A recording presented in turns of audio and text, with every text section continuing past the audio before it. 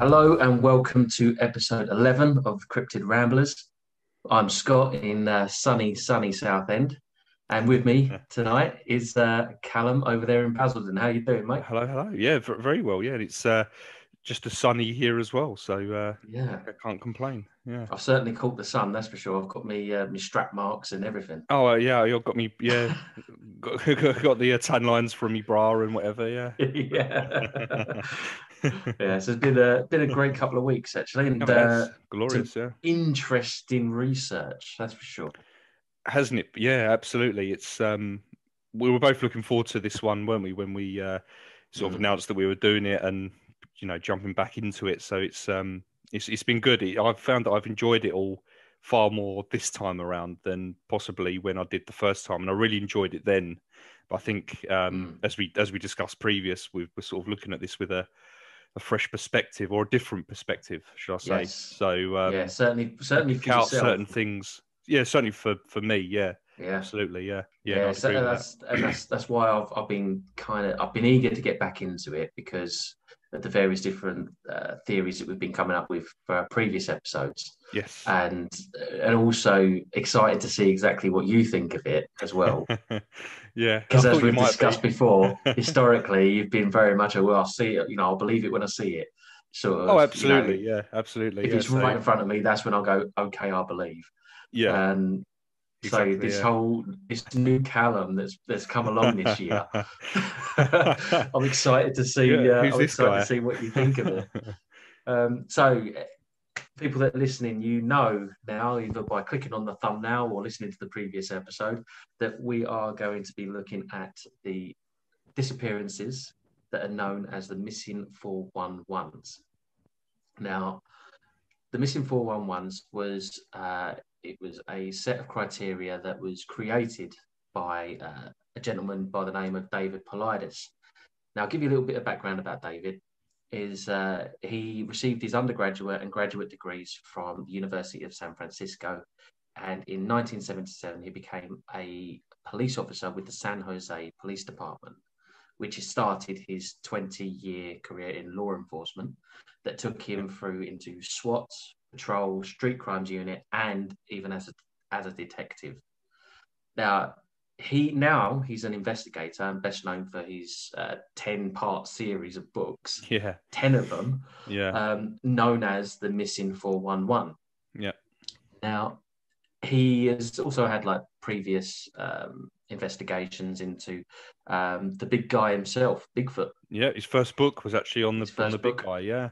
Yeah, he did 2 books on Bigfoot, but his first one was on the big man himself. Yeah. Now, the Missing 411 stuff, the first book was published in 2012, but his work on the subject began in 2009 when he was approached by a park ranger. Now, he was doing a talk about Bigfoot, and this park ranger actually came to him and said, well, tell you what, there's a lot of strange disappearances that we can't explain, and also the United States Forest Service, they're not tracking it either. They're just brushing it under the carpet. There's something going on here. He's come up with 11 points of criteria. Not all of these boxes get ticked though in every case, but enough of them to get ticked would bring it underneath the case file. I'd say it's probably three or four minimum, I would say, in each and every case. I think they're sort of ticked off as a definite kind of, this is what's happened, or this is the criteria that it's met. So there are definitely a lot of sort of synchronicities between a lot of them for that reason. Yeah, and this park ranger in particular was mostly talking about the disappearances that happen in and around national forests out in the States. That's right. I think it was interesting because he knew Paulides, didn't he? He knew that he was a detective, and that's right. Did he see him walking in one of the parks and sort of stopped him and said, "Oh, I know you're a detective. Have I got some news for you?" Sort of thing, wasn't it? It was. It was at a Bigfoot talk. It was at a Bigfoot talk. I was right. Okay. Yeah, but you are right though. There was another park ranger that did talk to him whilst he was walking through. Right. Okay. a national one of the trails. Yeah, you are right. Yeah, so it Right. has Okay. happened On with both two separate occasions. park Yeah. Yeah. rangers. Yes. Oh, okay. Right. Yeah. So the criterias are as such. So we've got one is that there is a point of separation. That could be something as simple as someone walking off on the trail in a certain direction. Yeah. It's all right, I'll catch up with you. Yeah. Then by the time you follow that trail, they disappeared. Or it could be within a blink of an eye. You turn around, suddenly Quite literally. Yeah. they're gone. Yeah. Yeah. Time of disappearance. So usually they've disappeared broad daylight. That's what a lot of the cases seem to be. They're usually within close proximity of a boulder field. Yeah, that's right. Or a rock field of such. Mm-hmm. They're I often think near scree water. as well. They call it, don't they? Scree field, which is basically That's just a right, lot of yeah. loose sort of shrapnel, I guess, stones and slate Yeah, and that kind I of suppose thing. it kind of be like we get gravel driveways, that sort of thing, but Yeah, pretty much bigger, like that. Much bigger larger rocks. scale. Yeah, yeah, yeah. Yeah. A lot of disappearances often happen with like near water, Yeah. or within 150 miles of a large body of water. Mm. Now that's a little bit different from us in the UK, Yeah, just because a touch. we're no further away than 57 miles away from water or a large Yeah. body of water where we are. Yeah, But exactly. Yeah. apparently some of these disappearances happen here in our national forests as well. Right. Okay. It'd be interesting to go into at a later date, but Yeah, we've definitely. mostly concentrated stateside. Yeah. So that's 4 of the criteria. The Yeah, 5th that's one right. being a weather event. Yeah. 6 being the person who's disappeared either has a disability or an illness. Yeah, that's right. 7, canines can't track it. No. They can't track the person. They can only track them up until a point, and then it's suddenly like they've vanished. Goes cold. Yeah. Number 8 is they're found in an area that's previously been searched. So either the person that's disappeared has been found in the area, has been searched before, or an item that was in their possession. Yeah. A very, very strange occurrence. Very odd. And that comes up in pretty much, if something's found, then it comes up in the case it's in an area that's been searched many times before. Yeah. Number 9 being that there's missing clothing. Yeah. Number 10 is an unknown cause of death or confusion around the cause of death. Yeah. And 11 being that it's within a geographical clustering. So what that means is that there's been several people in that area that have disappeared under these similar sort of circumstances. Yeah. Now, which is very odd. Yeah. Yes, that's the thing. This is what has driven him to it, is that he's found these odd occurrences, and he's also noted that the park authorities don't want anything to do with it. It's their jurisdiction, but they don't want anything to do with it. Yeah, which is weird. It's very weird. But they don't even either. Yeah. Exactly. They don't even have a missing persons list. You go to any city or county or anything like that isn't a park, a national park, and they've got a list of missing people. You can get it within minutes, apparently. Like one of the ex-detectives in the documentary said, when I was, the head of the police, I could have a file in my lap within minutes of, local, kind of missing people. So I think that's part of why he got involved, because it adds to the kind of the mystery of these disappearances that the national, was it the MPS? Is it the national National Forest? The United States Forest Service. Yeah. But they don't necessarily sort of investigate them or keep a log of them. It's pretty much down to the jurisdiction of the local kind of sheriff's department. If they decide to take it on, then it's kind of left with them to kind of sort out. And most of the time, the formal searches of the area only last tops of 10 days.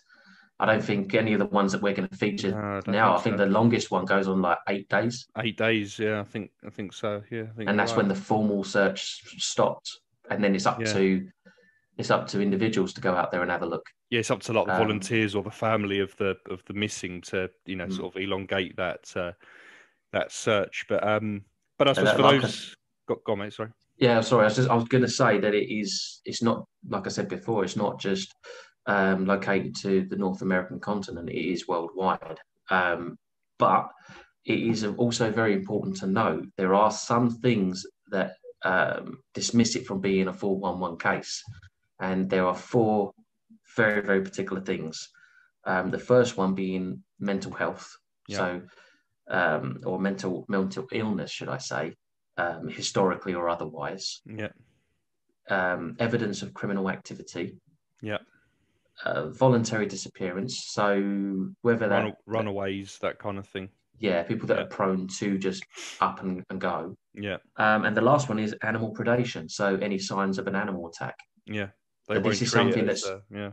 Absolutely. This is something that's really, really worthwhile because obviously the North American wilderness is full of mountain lions, bears, big cats, big predators, basically, wolves. Yeah, bobcats, wolves, bears. Yeah, they are more than capable of killing a human. Yeah, definitely. But that's probably the most important one because it seems like that seems to be the most not popular, most occurring explanation for these disappearances. Oh, it was a cat attack or something like that. Yeah, that is interesting because, as you say, that it's the fourth criteria for it to not be a missing 411 case, yet it's the most used excuse or reasoning for why this person, disappeared. And then you speak to local experts and survivalists and whatnot, and they all say, well, no, we don't really get those in this area, or if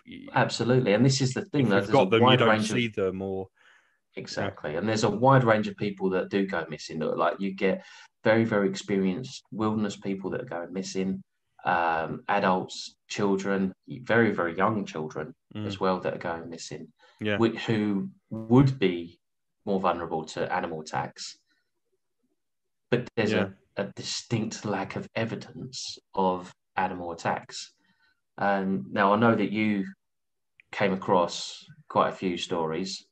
Yeah, well, there's a few. Yeah, there's a few obviously in the documentary, and I think we did mention it at the end of the last episode. But for those that maybe didn't hear, Dave Politis basically did two documentaries. He led with the first one, which was the Missing 411, and that basically covers strange disappearances following the 11 points of the criteria that predominantly happened to basically children, I think from as young as 2, and I think the oldest was 10 years old, I think, from what we're going to cover. Isn't it? And then later on, we're going to go over the second documentary, which is the Missing 411, The Hunted, which basically covers adults, experienced hikers and hunters within the same sort of regions that also just disappeared. And because I didn't instantly kind of know this, I think it might be worth sort of sharing. But the reason why it's called the Missing 411 is because 411 is a code used predominantly in the United States, which basically just means information. So it's like a directory on people, to the point where I think where you can actually dial 411 in the States and you can request information on someone. That's right. So the reason, so it's essentially called the missing information, but it obviously sounds a bit. There's that saying cleverer. When they say like you might meet your friend. We go, "You're right. How you doing? What's new?" Yeah. They say, "What's the 411?" Yeah, exactly. Yeah. What's the dates? What's going on? Yeah. Yeah. What's the 411? Yeah. So so I thought because that didn't instantly sort of become apparent sort of for anyone that isn't stateside. So I did have to look into it. So that's why it's called Missing 411. But jumping straight into it, I guess. We're going to go over I think it's about 5 disappearances, which are sort of 5 of the main ones that Dave Politis goes over in the documentary, just to kind of go over the disappearances, the circumstances, and just to kind of bring light to the fact that these are mysterious, I guess, that they're unexplained. Which some have had sort of closure, and some to this day still haven't. and we're going to go over both aspects of those. Even with the remains being found, sometimes there still isn't any closure. With and without remains, yeah, exactly, yeah, because I guess they find the remains, but they still don't find out how it happened, why it happened, and that kind of thing. But the first one we're going to jump into, which is also still technically an open case, occurred on the 10th of July in 2015 in Ladore, Idaho, and it involved little Dior Coons Jr., 2-year-old lad. It hits for yourself as well. It hits a little bit close to home, this one, because obviously we've both got little boys, and mine's not much older than what Dior was when he went missing. So it's it's a bit very close to home then, isn't it? Yeah, really? Exactly. Yeah. So he was essentially on a camping trip with his parents and his grandpa and his grandpa's friend. Now, where they were going it was a remote campsite. It was about 7 miles off the beaten track from the town of Ladore, and it took you sort of, I think it was about 45 minutes or something to drive this road because of how horrid the terrain was, basically. It was incredibly rough. Like you couldn't really do anything above 10 or 15 mile an hour. Not without shunting your axle out the front of the car. That's with those big old trucks that they had out there. Yeah, which is what they had. They had the big, sort of pickup 4x4 thing, which you'd imagine would be able to, drive over that with no problem. But even watching the investigators drive up it, they were p-rolling along at, as you say, sort of 10, sort of mile an hour. And what's I think was really interesting timing was that the documentary crew were in the area when this disappearance occurred.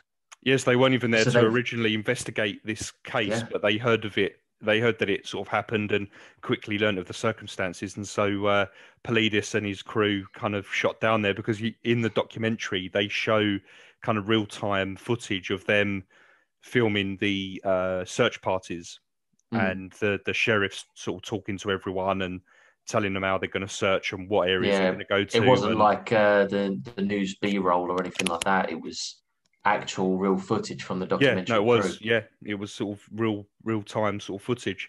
Now they got to this campsite. The grandpa had been there for the majority of his life. Took his daughter, who was Dior's mum, when she was little. So they'd been there, sort of quite often.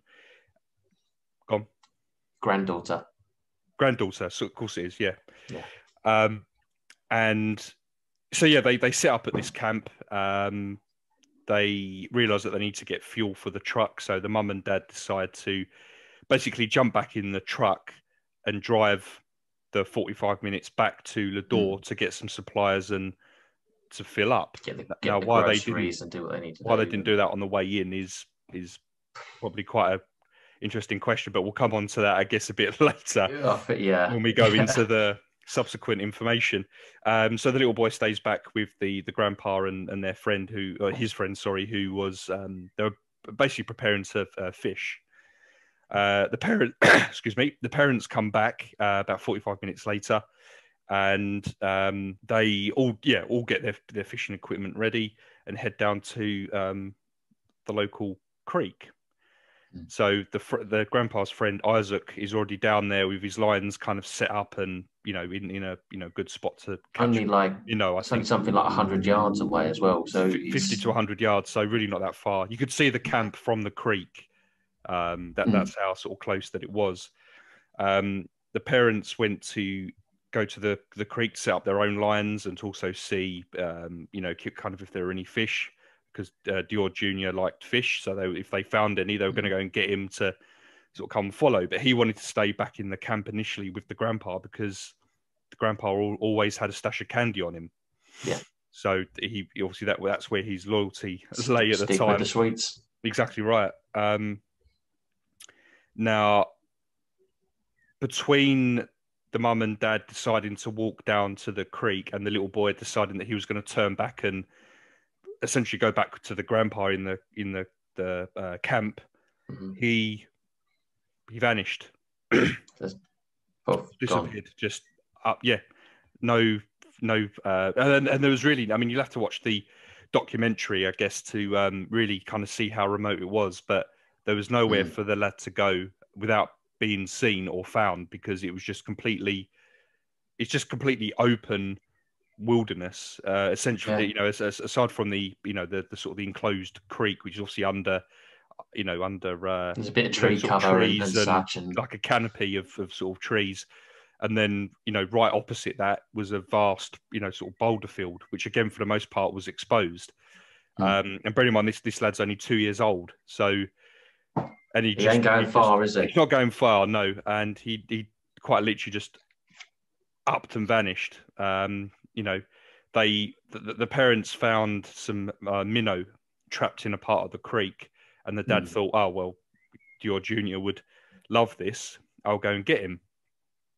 So he walks up the bank, to face the campsite, calls out to the grandfather, where's little Dior?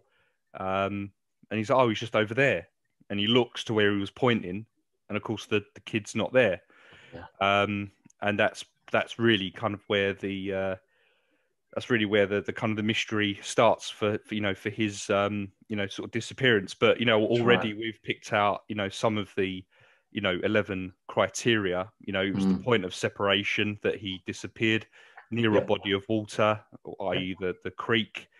And what were the other ones? During the search, canines could not track. It could not track his movements. Got as far as the creek and couldn't kind of sniff any further. And the thing is, and other than the tracker dogs, they had trackers. They had ground crew searching for them, and some of these people were experienced trackers and hikers and whatever. Couldn't find any prints, couldn't find any belongings. It was broad daylight as well. Jacket, and it was broad daylight as well. And that they tried to use the reasoning for him disappearing was that someone drove up from the town to snatch him, like it was a planned abduction. But a private investigator was just like, that wouldn't happen. There's only one road. It's not plausible. Yeah, no, like you say, there's only one road and it ends at the campsite. Yeah, it's a dead end. So yeah, you'd have to drive directly into the campsite where you would get heard or seen, and there's only one way out, which is back down that road. So people would have seen someone driving up or down, within that time scale, and it just didn't happen until the sheriff and other authorities turned up, their news crews and whatever else. There wasn't anyone else, there. That's the one thing that is great about a lot of these disappearances, is that within hours of it being called in, there's search and rescue on site. Oh yeah, and they're pulling in multiple teams of dogs, ground crew, in a lot of cases helicopters as well. They literally scan the area thick and thin. Exactly. I mean, to this point, they check the creek. They've got searchers on their hands and knees, basically scouring the entire length of the creek. It's not even a particularly deep creek either, is it? It's not even talking like inches. High. Yeah. If unfortunately, you can drown in an inch of water. Yeah, of course. It can happen, and especially a little 1 to 2-year-old that could very well absolutely happen. Yeah. And if he had, you would have seen him. Exactly. Yeah. You would have seen it. He's wearing very distinctive clothing as well. Yeah. But no trace of him has ever been found. No, nothing. And they also, again, bringing back the whole, animal attack thing. They searched all the dens that they could find within a certain mile radius for bobcat dens and bear dens. That they searched for either remains, torn clothing, that kind of thing. Didn't come up with anything. Nothing at all. And they just searched the whole area, and and as you rightly say, no trace was found. No, his trail stopped at a certain point. There was no clothing, no toys that he may have dropped, or skin, bone, DNA, like absolutely nothing. It was as though he just vanished into thin air on the spot. That's where his trail kind of, started and ended. And so that's that was really technically he's got like 5 of those points marked just on his case. Because I suppose I don't know if you think this is correct. And I think Politis might be doing this as well. Under 6, the disability or illness, I think he might be classing the very, very young ones. He does, that, that they're not able to. The vulnerable, basically. So those that couldn't, like if they were snatched, they couldn't fight back or, do anything to it. So so that point about the either having a disability or an illness, that also does incorporate young children. So sort of babies and toddlers, that kind of age, those that couldn't defend themselves or fight for themselves, that kind of thing. The vulnerable. So that does include that. So that's why he would tick that category. He wasn't known to have had an illness or a disability, but he was of such a young age that whatever happened, he couldn't have prevented it or sort of sadly done anything about it. So that's the first one that he goes into, which again, he's just bizarre, really. It's very bizarre. I mean, we've both done, because this is essentially the only real open case left out of the ones that Politis goes over. We have both done some subsequent research, kind of like as of today, sort of thing, to kind of see what the latest is, and we have got a bit of info, but we'll come back to that at the end of this section. I think we'll touch on that a little bit later, but because I think it's more important that we go through the other cases. And then we'll come back to that before we jump on to we'll come back to the next ones, because there's some discrepancies and some interesting info that we've sort of found on that. So the next one, which again is under bizarre circumstances, takes us a little further back. It's the 15th of August, 1958, and that happened in the Rocky Mountain National Park. And that happened to young Bobby Bishop, who was 10 years old at the time. He was at Camp St. Mayo in Colorado. Mm-hmm. And it was essentially a church group for boys, like a boys' camp, I guess. Originally set up by a Catholic priest back in the mid 1930s. Mm-hmm. All right. So I mean, if you're talking about a Catholic priest and a young boy going missing, you probably don't have to look too far for. He might have got moved on to another parish or something. Yeah, exactly. Yeah, but we won't dwell on that point for too long. That's in bad taste. That is. So Bobby was fishing in a creek, not that far really from the church building where the sort of the camp was. A counsellor approached him and called him in for dinner. Now, Bobby was partially deaf, so it was imperative that you made at least eye contact with him, so he knew to follow this counsellor, which did happen. They were both. He had an hearing aid as well, didn't he? He did have a hearing aid. Yeah, that's how bad it was. Yeah, exactly. Yeah. So the counsellor walked back to the church with Bobby following him. After not having kind of much interaction or anything from him for a while, the counsellor actually turned around to check on him. And at this point, he noticed that he'd disappeared, but he had picked up his fishing rod and his belongings and started to walk back with the counsellor. Yeah. But again, so he'd acknowledged that he acknowledged that it was time to come back for dinner. Yeah. And again, it's that point of separation. The counsellor turned around to walk back towards the church, turned back around to check on Bobby, and he was gone. Yeah. At some point in that of walking forward, Bobby disappeared. Taking a few steps forward, turning around, and he vanished. Again, 10 years old though, so he's old enough to be aware. Yeah, exactly. Yeah, and as you said, the searches never went on beyond sort of 10 days. This one was a 9-day effort.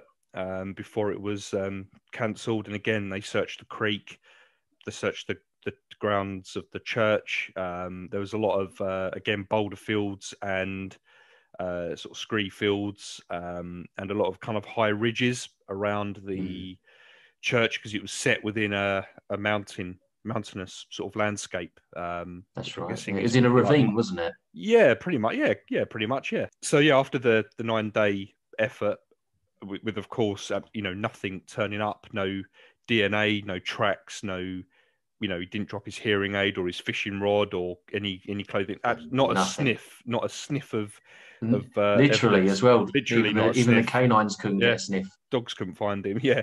Yeah. However, a year later, the same search party returned to again check the same path because obviously he was still missing at this point.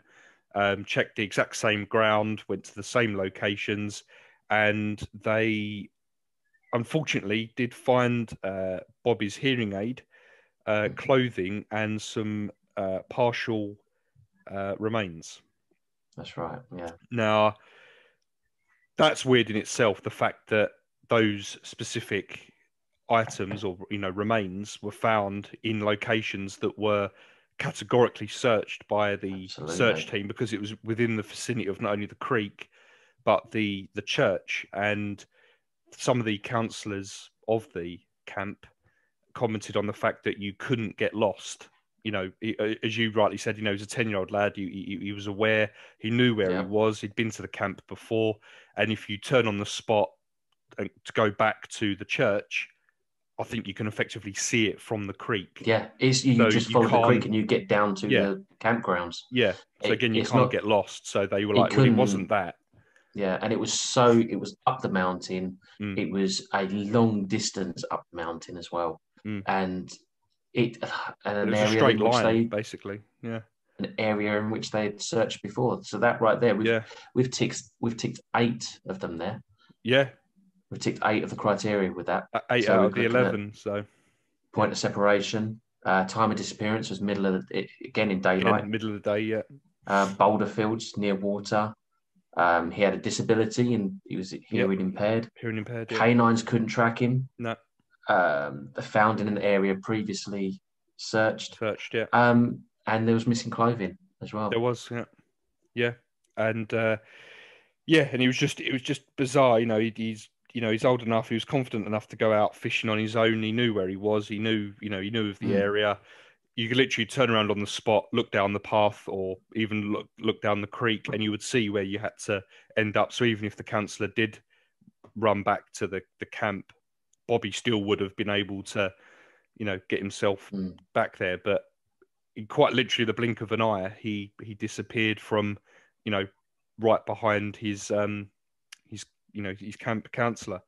And as you say, he's slightly more than Dior Jr., but he's got 8 out of the 11 criteria for for a mysterious missing 411 case. And that one in particular is just is bizarre in the circumstances, as people will listen that they all are. But it's almost like the more you go through them, the sort of although they follow the same criteria, they get stranger in the circumstances. So so that was another one. This one again a little close to home. I know it sort of got the both of us with a couple of bits that crops up. This unfortunately again was a little bit closer in terms of the timeline. This was on the 2nd of October 1999. And it occurred in the Comanche Peak Wilderness Trail. And it involved young Jared Atadero, who was only 3 years old. Yeah. Who's obviously the age of my lad now. So watching it, it was a bit rough. Like I could feel every emotion that the dad, sort of went through. 100%. Yeah. Yeah, it's a horror. I mean, they're all horrible, but there are just some that you kind of relate to, or not even relate to, but you kind of feel a little bit more sort of invested in because of Yeah. certain circumstances, and this was certainly one. I know for both of us. Now this again, it was a weird one. This involved it's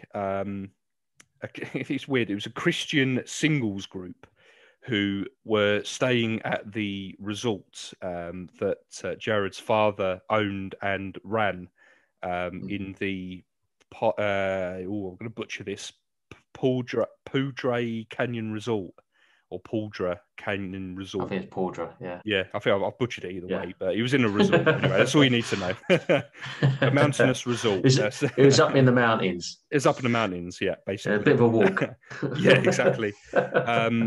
So this group was staying at the father's resort, and they were going to hike up to a trout stream. Now, Jared's older sister, who I think was 6 at the time, had already been invited by the group to go along.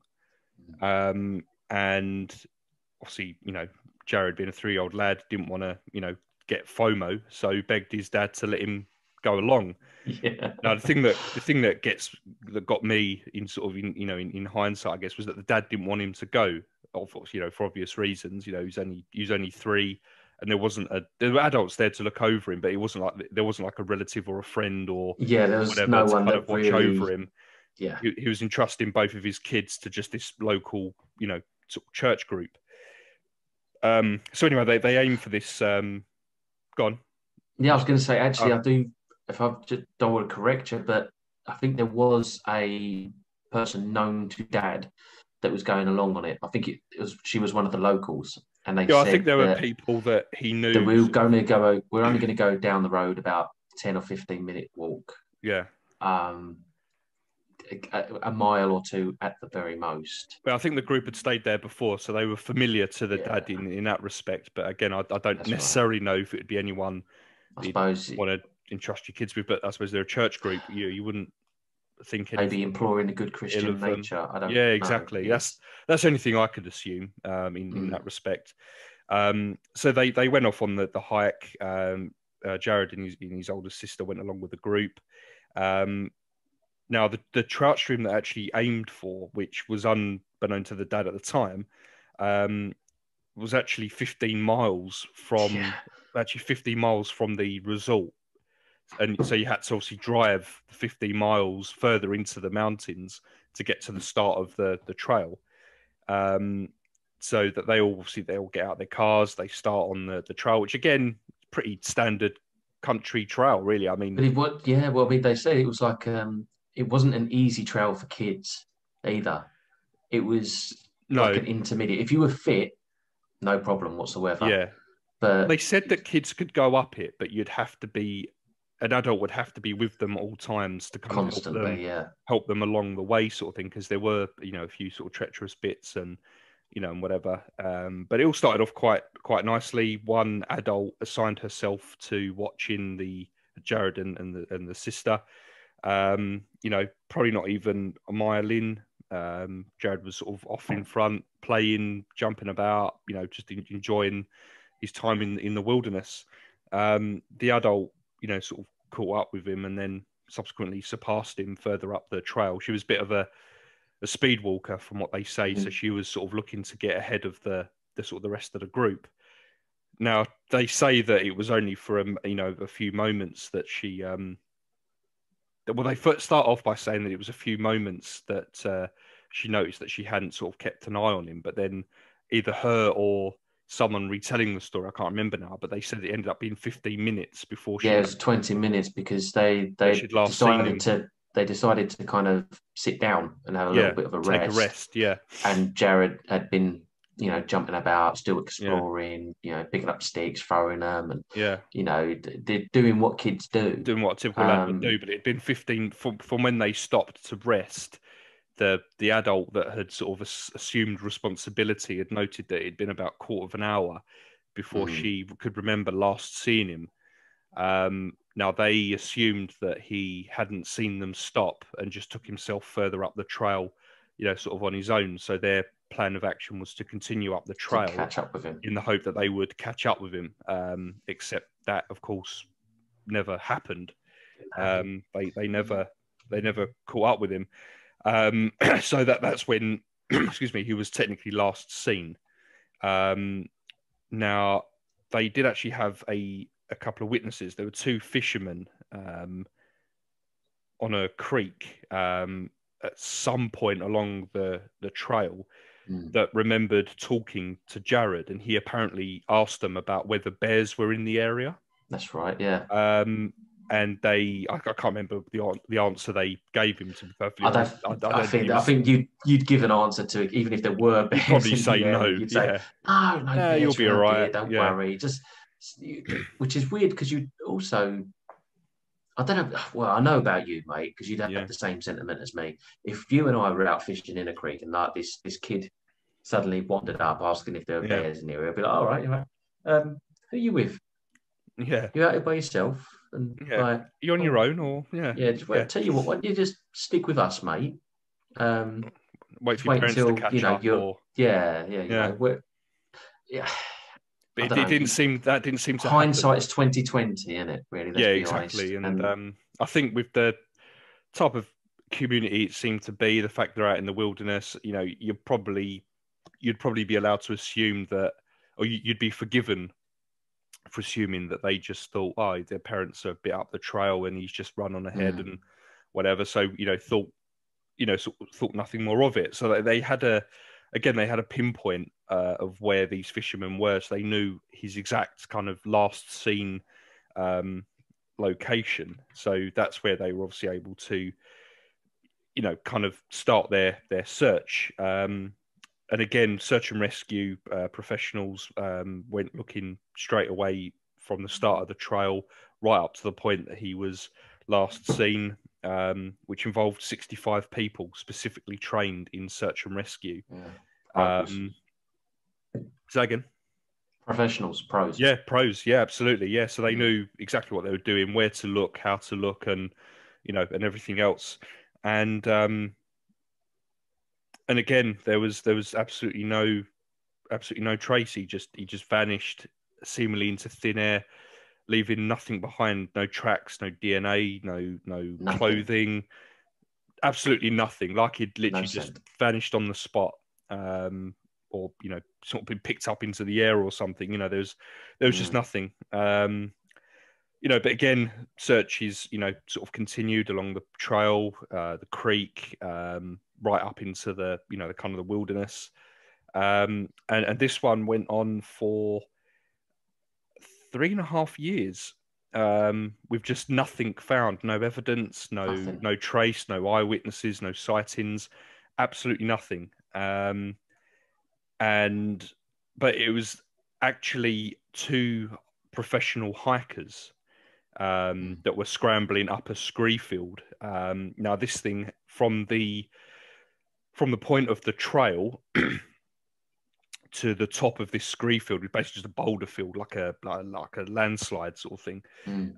It was 594 feet elevation, and these guys were professional hikers, and they struggled. They had the climbing sticks and the boots, the gear, and everything. They were seasoned professionals, especially in this particular area. And so this was some 3.5 years later. They were hiking up this scree field and came upon a trainer that was in pristine condition, like it had just been dropped there. I think one of the hikers actually said he was expecting to see the rest of the kid attached to the trainer. It looked that new and that unspoiled, but it wasn't. It was just the little trainer kind of stuffed behind a rock up this scree field. Now, I think one of the older hiker, I think, said that he'd heard the story of Jared Atadero, and as soon as he saw the trainer, he just thought that's his trainer. That's got to be it. That's him. We finally found something. So obviously they called it in and they reported it. And again, search and rescue professionals went back out there, covered the exact same ground that they did before. And this one was a little bit more sort of gruesome, but they found a tooth, his skull cap, and his clothing neatly arranged on top of a log. Yeah. So it wasn't like it was in the midst of an attack or they'd been dropped by something. They'd been placed there purposely. And in the documentary, it actually has a picture of the log. It does, in which where you the can stuff see was. his cranium, and the tooth, just sitting popped there right next to it. Yeah. The odd thing as well was that even though they found the trainers, they found the jacket. Yeah. They also found his trousers inside out. Yeah, inside out. Perfectly inside out.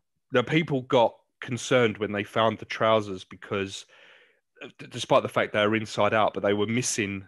I mean, I think the left leg, I think, might have been missing from the trousers. Yeah, and then there were little, it, wasn't it? and then there were little sort of like potholes taken out of the rest of it. Now, a lot of the locals wanted to believe that was where that's where a bobcat basically ripped his leg off in the attack. But the dad and other professionals, i.e., like wilderness, hikers and stuff, professionals, they believed that it was actually local wildlife picking up the material to use for nests, because they've seen it hanging from trees sort of around the sort of surrounding area. So that's kind of where he was to give you an idea as to what the material is. It's like a pair of jogging bottoms. Yeah, that's right. Those little elastic jogging bottoms that are elastic around the waist and elastic around the ankles. Yeah, little. And they found this. Yeah, they found this blue material all over the place, all over the area, in nests where animals had taken it for nesting. Yeah, so they didn't believe. So that was one thing that kind of convinced them that it wasn't an animal attack. But the lack of blood. The lack of blood. There weren't any remains, or there wasn't any blood or DNA on the clothing. It was aside from it was a mountain lion, wasn't it? That's what they were attributing it to. And then they said, well, if it was a mountain lion attack, there would be some DNA, there would be hair samples on the clothing because it gets woven in. But there was nothing. There's nothing. Spotless, aside from obviously wear and tear of supposedly being out in the wilderness, so dirt and just looking a bit kind of grubby. There was nothing, as you said. There was no blood, there's no DNA, there's no animal hair, absolutely nothing to suggest any kind of foul play really on the part of either a human or an animal. And the weird thing, I think for us, I think for everyone that's seen it, was that his little jogging bottoms were turned inside out. Yeah. So firstly, why would they be turned inside out? Why would they be taken off? In the first instance, his trainer, again, the hikers found, was in almost box fresh condition. Now, when you consider it was meant to have been in the wilderness for nearly 4 years, for almost 4 years. And a good point actually that the dad come up with, which is another reason why he didn't believe it was a mountain lion attack, was that he was like, if the mountain lion had dragged Jared up the scree field to where his remains were found, which was again some almost 600 feet in elevation, where were the scuff marks on the trainers? Why were they in pristine condition? Yeah, and the thing is, his dad had all of that. He had the trainers, he had the jacket, he had the trousers, all still in the plastic bags, like the evidence bags. Yeah. He got his son's cranium and his tooth as well, which is heartbreaking. It's harrowing. It killed me when he took it out of. It almost looked like a call bag that he took all the stuff out of. Yeah, and he held the evidence bag with essentially his son's cranium in it, and he said he gets me every time. He said, I can't believe I'm standing here talking to you, holding my son. And it's just like the only thing he's got left of him is a tooth, the top part of his skull, and a tooth, and it's just no answers. And no answers. No, because the official conclusion from the local law enforcement was that there isn't a conclusion. They couldn't pinpoint it to anything. They couldn't say that it was an abduction, an animal attack, just a freak accident. Because there's just no traceable evidence aside from where he was last seen and his remains some 594 feet up a scree field. And they spoke to the two hikers and they said, look, in your experience, do you think a 2-year-old boy could climb up that, unaided, despite knowing what gear you have to take? And it was funny, like the older one just straight away was like, nah. No No. chance. Absolutely Hell no. no way. The other guy you could see was trying to be a bit more kind of like, well, I mean, I guess if he did it, and the guy cut him off and was like, no. Just straight up ridiculous. no. The kid would not get up that, unaided. And again, not without being, without someone hearing him fall or scream or cry or calling out for someone that he'd got lost, or because he wasn't with his dad. His sister had obviously walked off or stayed with the group, so he knew he was on his own. He didn't call out for anyone. People were calling for him. He didn't respond. Obviously, this was obviously after he disappeared and they were searching for him. So again, it's just a lot of, it's a lot of factors that just didn't. Well, add up. Ticks 9 of the boxes. He does. Yeah, he does. Jared Adero, he ticks 9 of the boxes. There's a point of separation, time of disappearance, broad daylight again. It's a boulder field, literally the other side of the creek, or the scree field, as they're calling it. There's a creek, so it's right near water. He's vulnerable.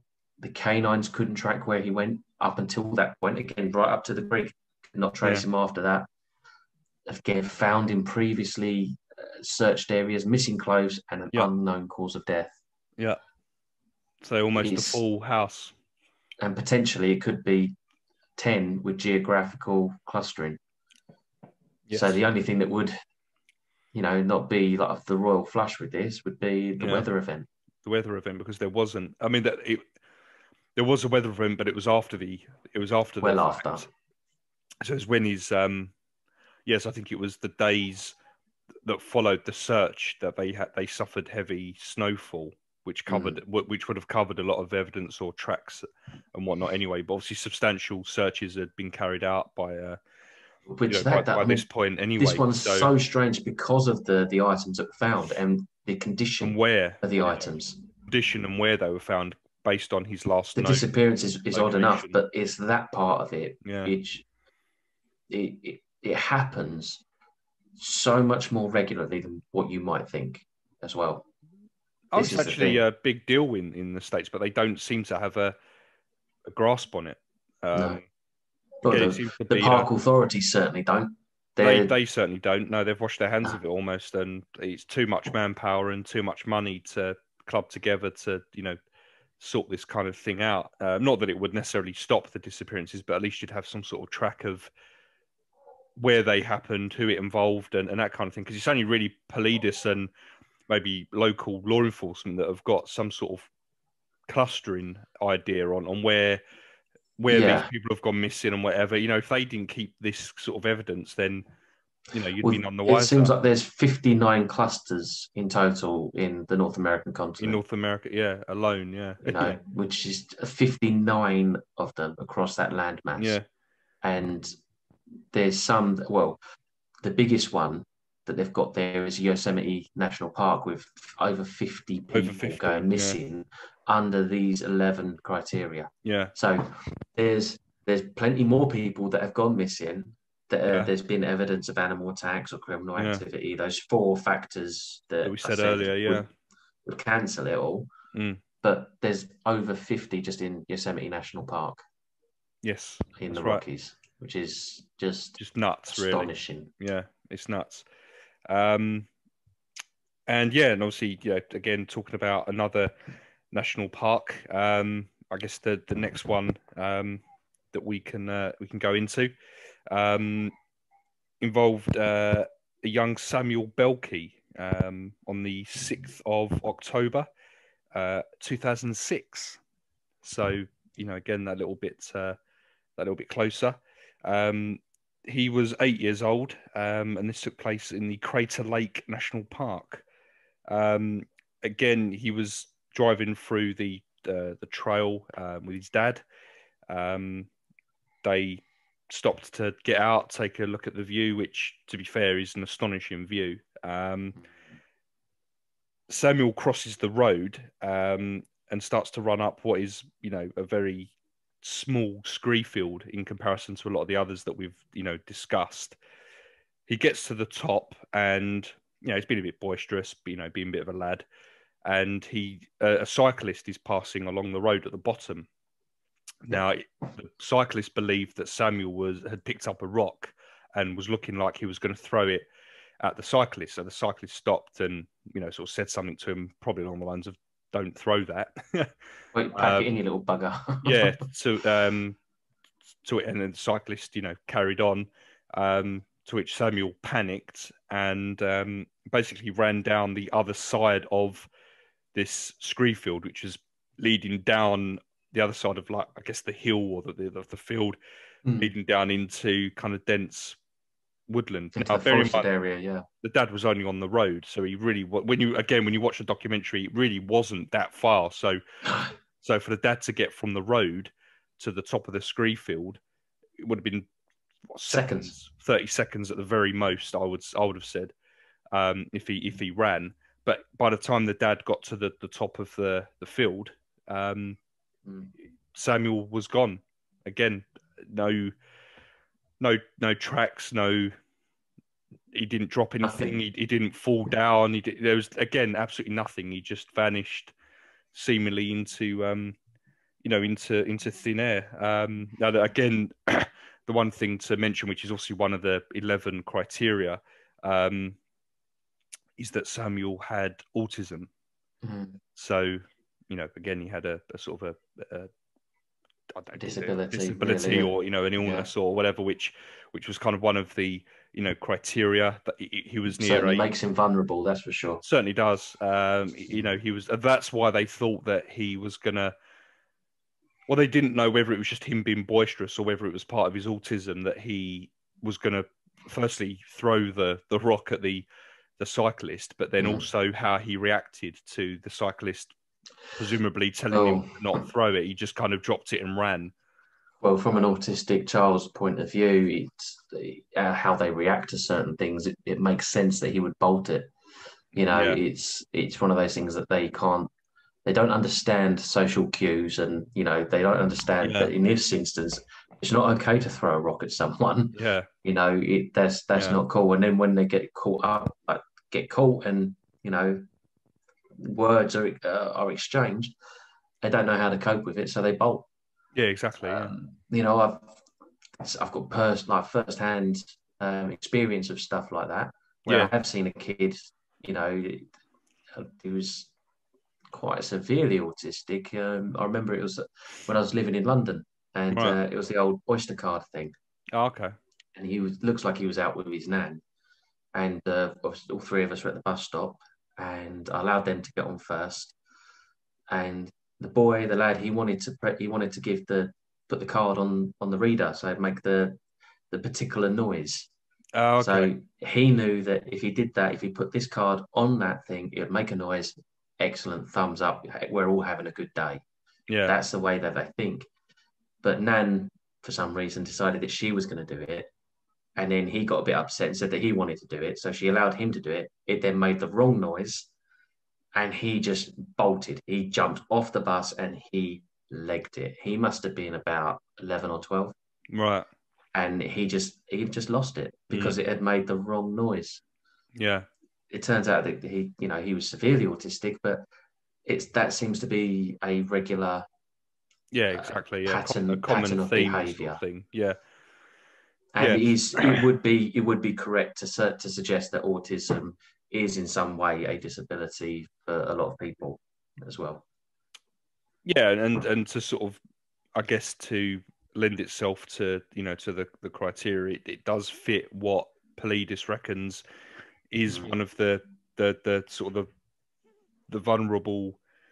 Well, he ticks 7 of those boxes. He does. Belkey. Yeah, he's. I suppose we don't need to keep going over them, but if anyone is keeping track of what the criteria is, you'll know that he'll be ticking like 7 of them. 7 out of the 11. So yeah. And I think this was really, I think it was the Belkey one that from what I can remember, that really highlighted the fact that the National Park Service do not keep a record of missing persons, because an ex-detective had sort of heard the story and knew the area, so wanted to sort of get involved, try to pull up that information to see whether there were any common occurrences or trends or anything like that, to only be told that information didn't exist. And this was, like I say, only going back to 2006. So I think it was this one that really kind of highlighted the sort of the issue. It's like a stop right there, sunshine. Isn't it? Yeah, exactly. Yeah, no, exactly. Well, yeah, that was only 3 years before Politis was approached by the park ranger. Yeah, exactly. Yes, it still So would have been fairly fresh at the time. if Yeah, there was like inner circles and whatnot of park rangers talking about these yeah, things, it was because that still does happening. happen. Yeah, You know, they it do does. Yeah, talk amongst themselves. They do have community amongst themselves. yeah. They know that they're not really supposed to talk outside of their community and outside their I'm workplace. sure they probably But do. Yeah, well, 'cause it's yeah, not just the disappearances; it's other weird goings on and sightings and things that they all said to experience. But this was the main one that that kind of affected them all. and like Dior Kun says, nothing found, no trace at all. He's Absolutely nothing. No, remains nothing. no. The only, I mean, and again, the kind of the sort of the weak kind of conclusion was that he fell down, the other side when he ran away. His body was hidden by the sort of the The undergrowth, undergrowth and all that. because the following day they were expecting a large storm, and I think it was like 12 to 24 inches of snow fell Well, within a day or that's right. I something. forgot about that. Yeah, so you could So probably say, rather than 7, you could say it's 8 then, because that's a weather event. yeah, so they were saying that his body was probably lost under the snow the day after he sort of disappeared. So it would have made it even more impossible for the searchers to That's crazy. to find him. Yeah, but again, within seconds of sort of running off, he was gone. And again, no DNA, no tracks, no trace. Didn't drop anything, just absolutely no evidence, as though he'd sort of turned around, ran, and then vanished Gone. into thin air. So it's it's it's another weird one, really. But there is one though. We're going to kind of finish this little section on a bit of a high note. A slightly yes. happier note, yeah, for the most part, yeah. Because sometimes they do get found. They do get found, absolutely, yeah. No, they do. Which is very, very nice. And take it away. You've got this one. Okay. Yeah, so this was, again, quite some time back. It was the 10th of April, 1952 in Ritter, Oregon. And he involved a Keith Parkins, who at the time was only 2 years old.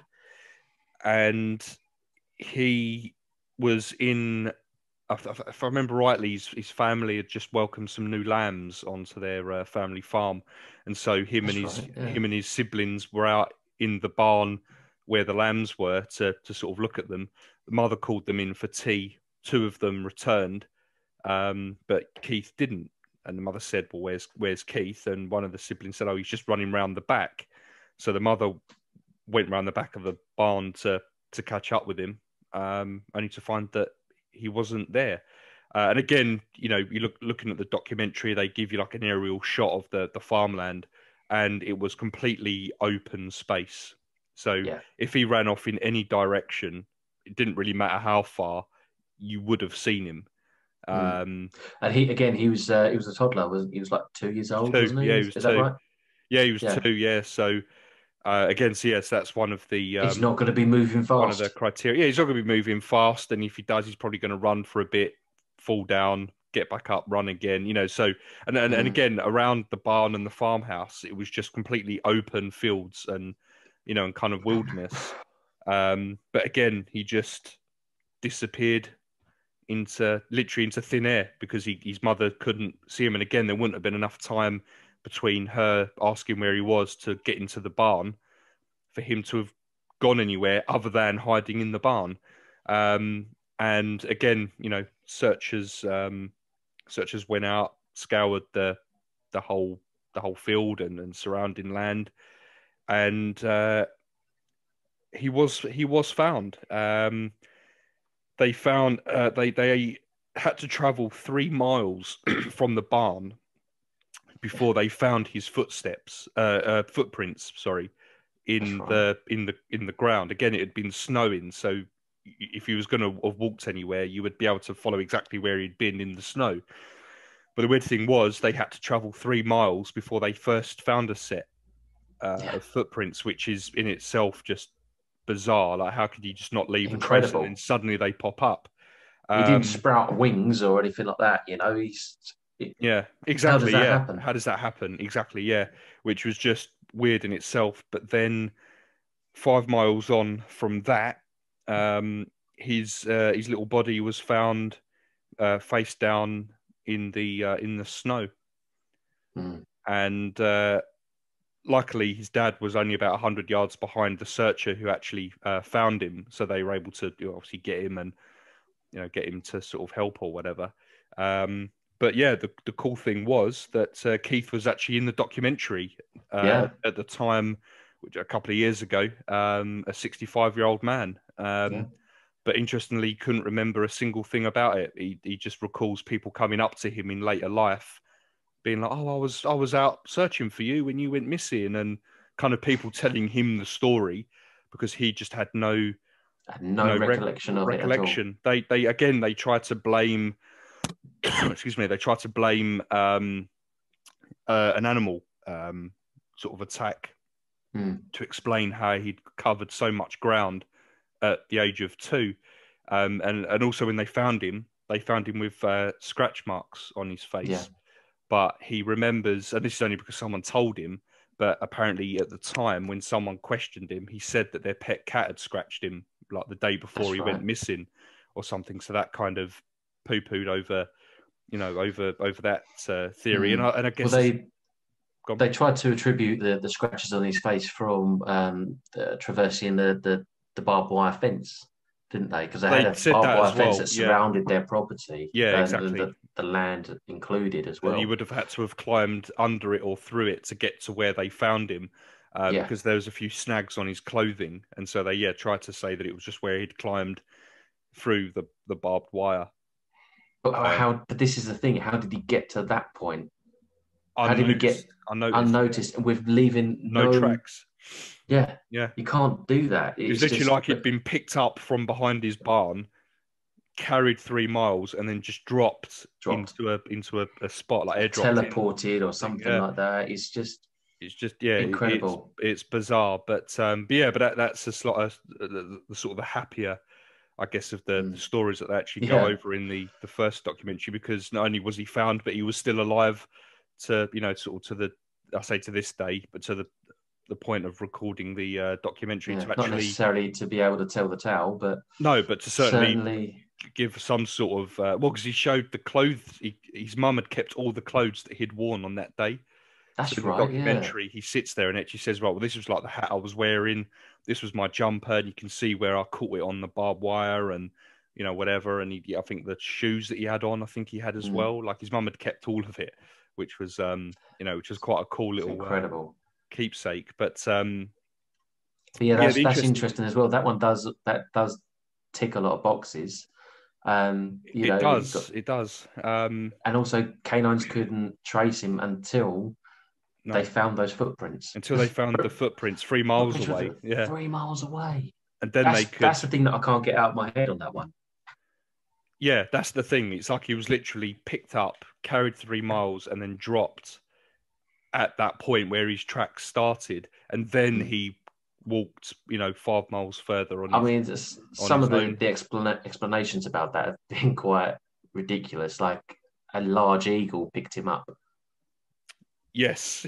A large eagle picked him up and carried him 3 miles, and then either dropped him or set him down. Or something. Yeah, you just think. I mean, a bald eagle. I think they said a bald eagle can carry up to 30 pounds or something.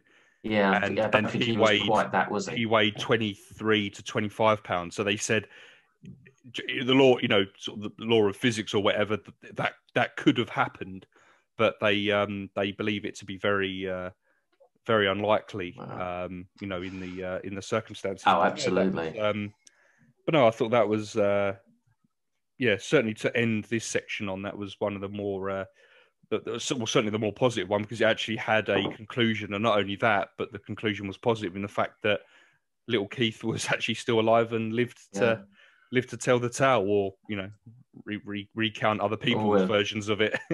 Certainly, that literally much couldn't indeed. remember. But that's interesting. Anything. And again, he's got lack of memory of all of it. Yeah, because he suffered from like minor frostbite, as well as the scratches on his face as well. Yeah. What with being face down in the snow. Yeah, exactly. Yeah. But yeah, I mean, it's good to hear that maybe there's one or two in there that actually do find them. Yeah. And at least they can come back. There's the strange. documentaries tend to still strange. I mean, the documentaries, they tend to explore the ones in which people haven't come back. Yeah. But there are quite a number of them where children and adults just come walking straight back out of the forest. It's like nothing had happened. Yeah. I have no idea what's just happened. What are you talking about? Yeah. Like I said it last episode or the episode before, the geezer came out and he'd grown a beard. Yeah, in episode 10, you said, it was for the fairies, wasn't it? He'd only been gone, 20 to 30 minutes, but he came out with a fully grown beard that he didn't have when he walked in there. But it'd been like 8 days. 8 days had gone past. Yeah. And like he had no idea. For him, he'd just been like, I just caught on the trail, and he came off the trail, come back on, and come wandering out the forest, and suddenly he's been missing for 8 days, declared dead. Yeah. It's just but yeah, so those do happen. Those do crop up in the missing 411s as well, which it does. If you are going to take something from that, it's a happier story because they've come back. Yeah, exactly. Yeah.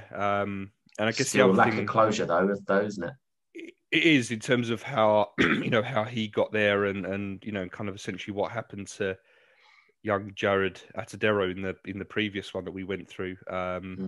Because I know we spoke about him before, but there's quite a well-known Canadian guy by the name of Les Stroud, which I'm sure some of our listeners may have heard of. But he's basically like the Canadian sort of Bear Grylls, just less of a fraud. You mean the legit, version of Bear Grylls. He don't stay in hotels or anything like that. Yeah.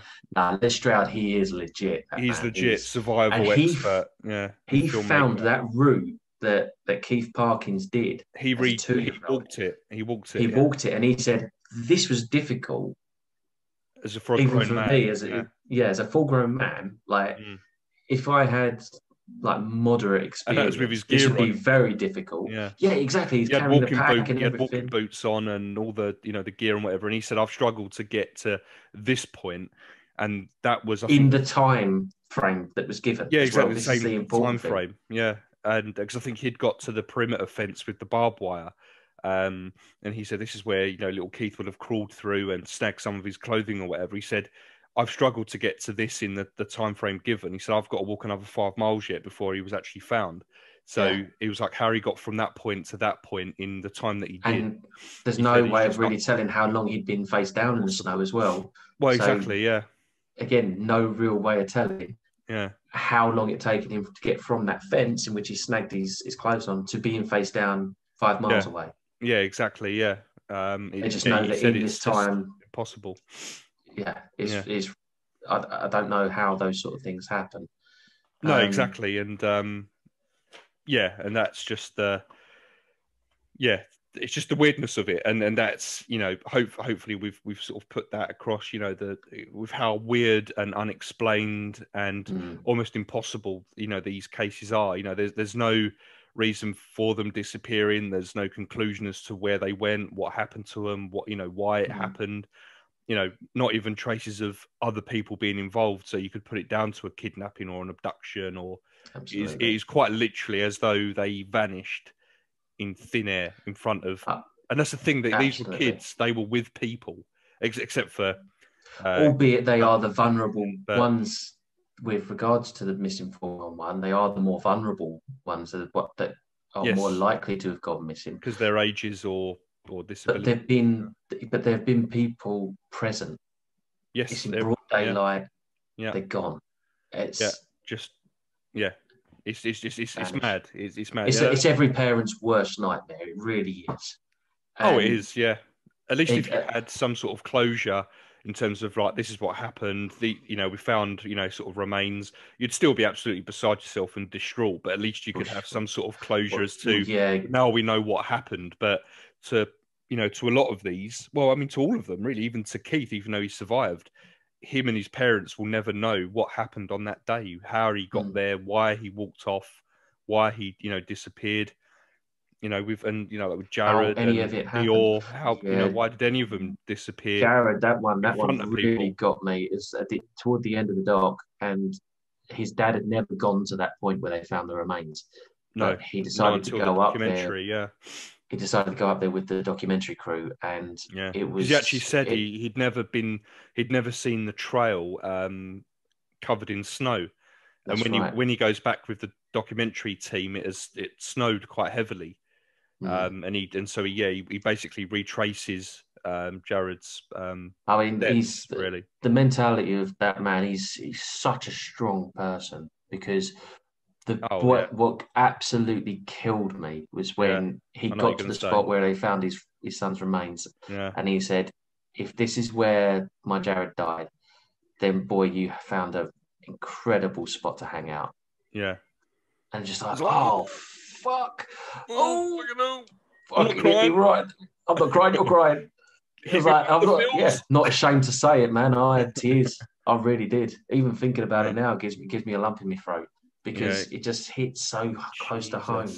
Yeah, and because you, like him, you just think that these kids are just like, they're so vulnerable. There's no way if something had taken them, there's no way that they could fight it off. No, exactly, yeah, and that's one of the criteria as we've gone over, and that's what they believe links all these people, is that those that disappear are vulnerable, either by age or mentality or disability, however you want to kind of look at it, and that's what they think is a key indicator of why these people go missing, almost why they're I don't know, preyed upon or what, predator attitude sort of thing, maybe. But pick off the weak, as it were. There are those that aren't that weak, and they go missing as well. No, absolutely, and that's what Paulides actually explores in his second documentary about the missing 411. That's right, The Hunted. Now, this is where he goes into various different hunters that have gone missing, and the one that we'll talk about first is a Thomas Messick is of the sprightly age of 82. Yes, absolutely. This happened in Albany, New York, in 2015. Yeah. Now, give you a little bit of background on Thomas, is that he had been hunting and fishing his entire life, and that was very much a family activity that everyone got involved with.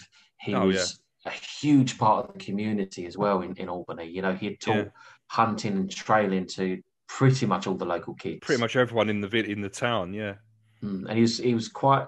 It's just in his blood to do that as well. It turns out he was an airborne ranger in the army in World War II.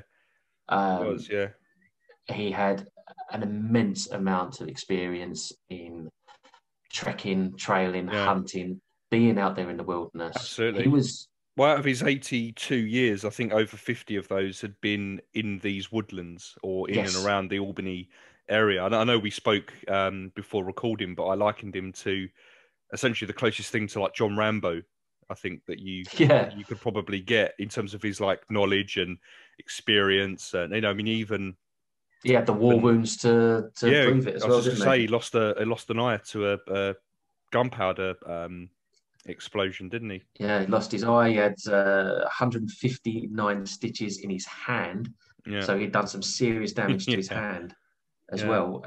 And he used to use it as like a teaching method to the kids. It's like, look, I'm very experienced, but I had a lapse of attention, and this happened to me. Don't let it happen to you. And you need to pay attention. This is what happens when you don't.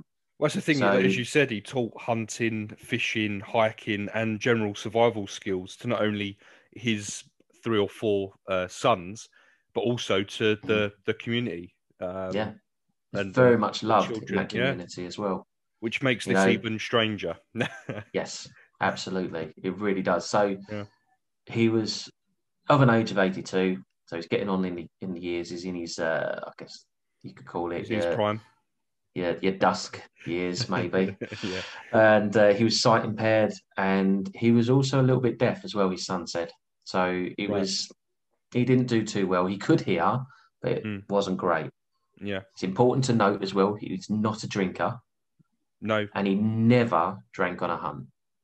So no. if they went on a hunt, they might have like a beer around the campfire at the end of the day, but that's it, a beer. No drinking whatsoever. His best friend that he always hunted with said they always kept a beer each in the truck for when they returned. That's right, Sid. After the hunt. Sid, yeah. When they returned to the truck after the hunt, so they could crack open a beer and sort of celebrate the day, or celebrate the hunt if they got a deer or a buck, which is what they always got without fail. So that's why. But yeah, he never drank before. They were prolific hunters. They were very good at what they did. And despite his age and being like the sight issues, the hearing issues, he still had all these faculties. He was still all the ticket. Oh, yeah, he was still very much there. He knew the rules of the hunt. Yeah. He knew exactly what needed to be done. So this particular trip in which he went missing happened around on Lily Pond Road. Yeah. And it was near the Lily Pond Lake in New York. Now, Lily Pond Road is 2 miles of uneven dirt road. It takes 12 minutes to travel down. So from the main road right the way down to the pond, which is where they do the little camp, 12 minutes to drive. Yeah. Now, this was only supposed to be a quick hunt and only supposed to last for 2 hours. There's a what they call a watch and drive sort of hunt. That's right. Now, there was a total of 7 hunters. 4 of them were the old boys. Yeah. They were the granddads and the veterans. The veterans of the hunt. And they were designated as the watchers. That's right. So that was Tom, Joe, Sid, and Al. And what that consisted of was them walking back up Lily Pond Road at 30 to 40 yard increments. Yeah. And then they turn to the right and walk into the tree line and they sit down. So they find a tree stump and they sit themselves down. They rest their bones. They rest and again, knees. that was only another 40 yards inland. Exactly. From where, as you say, from where they... So just off of the Lily Pond Road, another 30 or 40 yards into the tree line. And their job was to watch for deer. So that's right. Sorry, I think I was just going to say what you're about to go into. So the younger lads, they continued along the trail, which took them southeast, and then a 90-degree turn, which then took them back up the hill, in which, again, they walked at about 30 to 40 yard increments from each other, and their job was to drive the deer down toward the watchers, and the watchers were there to take the shots. Yeah, everyone was wearing high vis. Yeah, such bright clothing to so there's no accidents or anything like that. Now, the point of the watchers is they do not move, and you do not leave. Elias asks Tom's wife if he was a watcher, would he have moved? She was like, no, he knows the rules. If you're a watcher, you do not move. He would not stay in that position. That's your post. Yeah. And being a military man as well, you don't leave your post. It's all about honour. Yeah, he wouldn't have moved. Yeah. Now, Tom was wearing a red plaid cap, a camo jacket, duck boots. He carried a walkie-talkie as well. He knew how to use it. They all had them. Yeah. He had a rifle with 3 to 4 rounds, and he also had a snack. Yeah, I think he also am I right in saying he also had a bow and arrow with him? No, he didn't. Not this particular hunt. Not this one, right? Okay. No, I think his son, who was on the hunt with him, he may have had a bow and arrow. Oh, okay, right. But Tom certainly had a rifle. Just a rifle, yeah. Okay. So they do the drive. They come across no wildlife whatsoever. No birds, no deer. No rabbits, nothing is driven toward them. Nothing. No crickets. Nothing at all. So they decide to go back to the trucks. So they've sat there now for 2 hours. They're thinking, that's enough now. Let's head back. They all called it out on the walkie-talkie. Then only 6 of them come back to the trucks. Yeah. They've realised that Tom hasn't. Tom hasn't come back yet. So they call on the radio, and there's no reply whatsoever. No. They fire off the 3 shots. Yeah. And that is, for anyone that doesn't know, if you fire off 3 shots, that's a distress signal. Distress signal. Yeah, I'm lost. Yeah. I'm lost. Or I'm in danger or something. It's yeah. you need to come this direction, because if you hear 1 shot, you know that's about. The 2nd shot allows you a chance to discern where it's coming from. The 3rd shot is the confirmation of where that shot is coming from. So if Tom was about, he would have heard these 3 shots, and he would have been able to go, right, okay, I know where I need to go. I need to head in that direction. Yeah, I need to go down to Lily Pond. But again, where the trucks were. He's an experienced hiker. He's a military man. You know, he only had to walk 40 yards away from where he was stationed to get back onto the road. And then there's only 1 or 2 ways he had to walk to either get to the main road or back to his camp. So he'd get back onto Lily Pond Road and turn left. That's all he had to do. Exactly, yeah. And like I said, he had all of his faculties. He wasn't senile. He wasn't losing his grip or anything like that. Yeah, he weren't daft. He wasn't daft, no. So there's no sign of Tom. There's nothing anywhere. He's not responded to the walkie, and he hasn't responded to the 3 shots That's right. that the group fired off, which is unusual on both counts. Absolutely.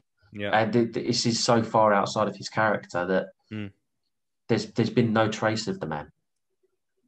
To this day. So this happened in 2015. There's even to this day, his son still goes out there because they're local to the area still. Yeah, yeah. They still go out there, and there's still nothing. There's no.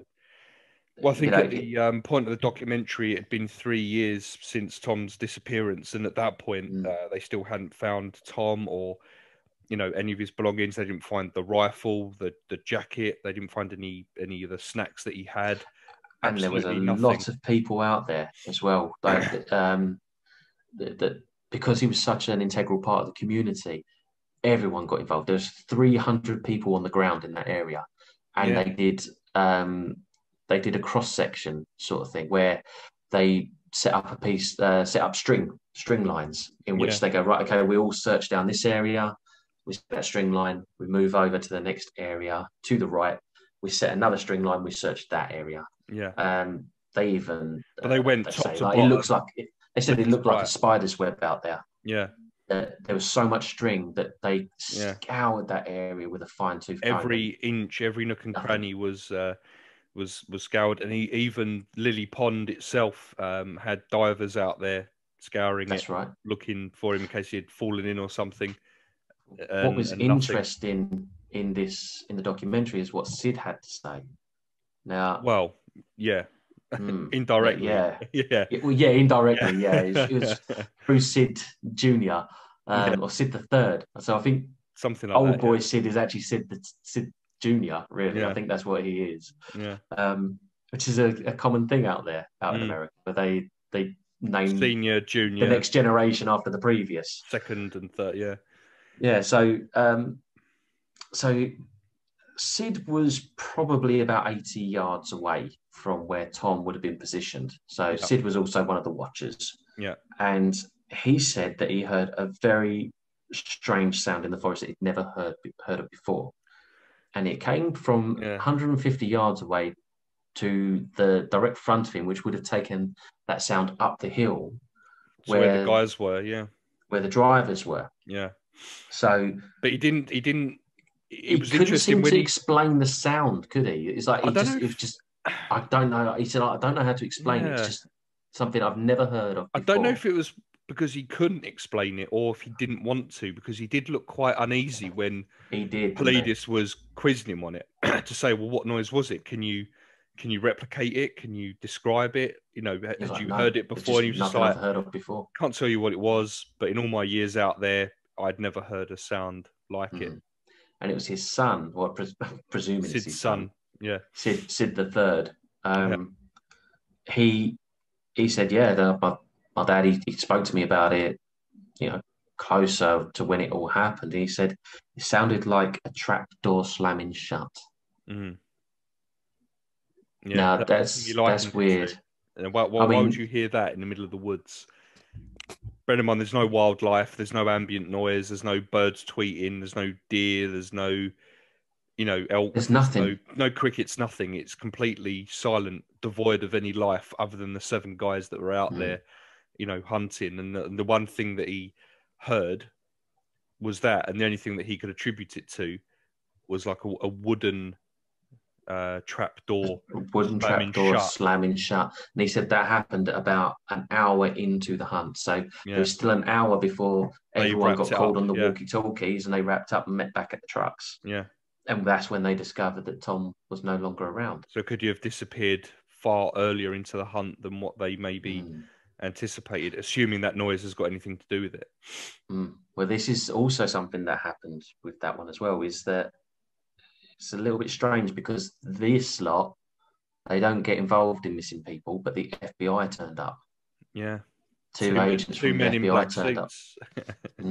They turned up and started asking questions. Now, they interviewed Tom's wife. No one else but Tom's wife. Just the wife, yeah. And she said they didn't have much to say to her or even much to question her on. But they did say that something's not right with this. But don't worry. What they said was something's not right, but won't know until he is found. So that's the strange thing, is that they've just said he's now declared as a missing person and something strange is happening here, but we won't know exactly what it is until we find him. Yeah, and as you said at the start of that, the FBI don't have jurisdiction in missing people cases. So it's very odd that old Mulder and Scully turned up. Yeah, exactly. In the middle of search, rural New York. That they're in the middle of the search to say to Mrs. Messick, your husband is now declared as a missing person, and we won't know what's happened here. It's very strange until we find him, but it is odd. Yeah, didn't question anyone else. Didn't offer up any help because they Politis interviewed the lead investigator at the time, and he said, "Did the FBI tell you why they were there?" And he was like, "No, I didn't have any interaction with them, but they weren't here for long, and all I know is that they spoke to Tom's wife." So even the lead investigator from presumably the Albany Sheriff's Department or whatever, whatever county it is, I can't remember what it was, had no interaction with the FBI, who saw it necessary for them to arrive. Be on site almost. Certainly don't think that they were Men in Black either, because there was no threats or anything like that. There was no caginess about them, other than they didn't really say much. They didn't ask much. They were just there. The only thing, sounds more like Men in Black, FBI even. Yeah, I mean they confirmed it as such, but the only way you would maybe let your mind wander into that side of things is because they turned up sort of unexpected. They had no reason to be there. They were quite odd in their interaction with the investigation, only to sort of confirm what they did to Tom's wife. Decided that they weren't needed, or there was no reason for them to continue their investigation, and they left, which is kind of odd in itself. They had no reason to be there, yet they didn't offer any help or anything either. Because the lead investigator, the lead detective, did say that he thought that they were there to offer up their knowledge and experience in these types of cases, but they did none of that. So that's maybe the only way you could possibly let your mind wander into maybe it being a little bit more than what it actually was. Which was very very odd. I mean, that's a very bizarre case, and that comes from New York State. So I'm going to talk about 3 more here that are part of the cluster. Now, this is the Santa Fe cluster. That's right.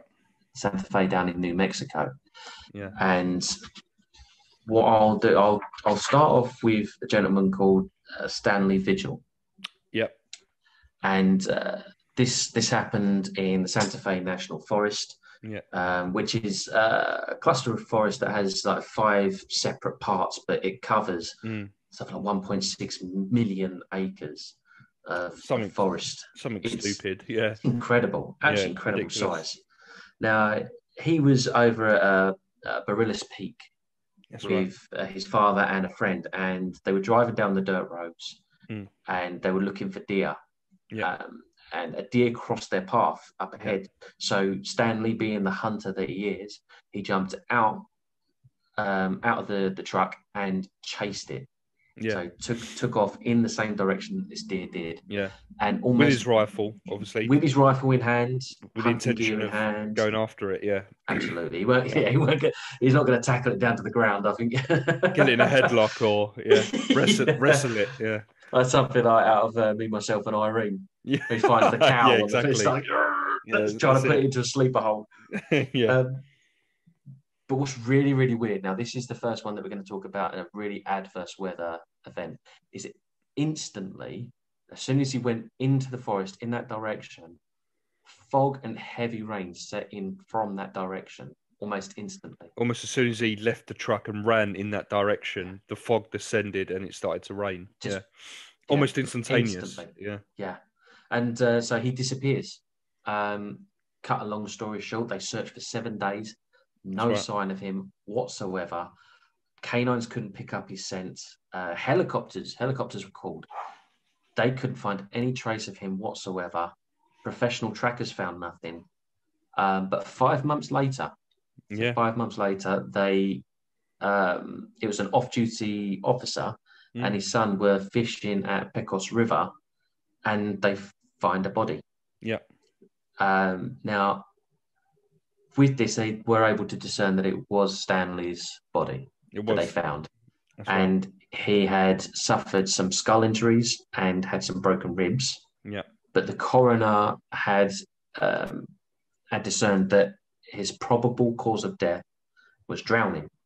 Yeah. Now, obviously, 5 months later, there's not going to be much left of him. And if he's found in the river, he's going to have water in the lungs and everything else. So, logically, it makes sense that they would attribute drowning to him. Well, and the odd thing as well, as you say, this occurred early November 2017, and it was early April 2018 that his body was found. But he was some 9 miles from where he jumped out of the car, directly south of the location. And I mean, like, literally directly south, as the bird flies, sort of thing.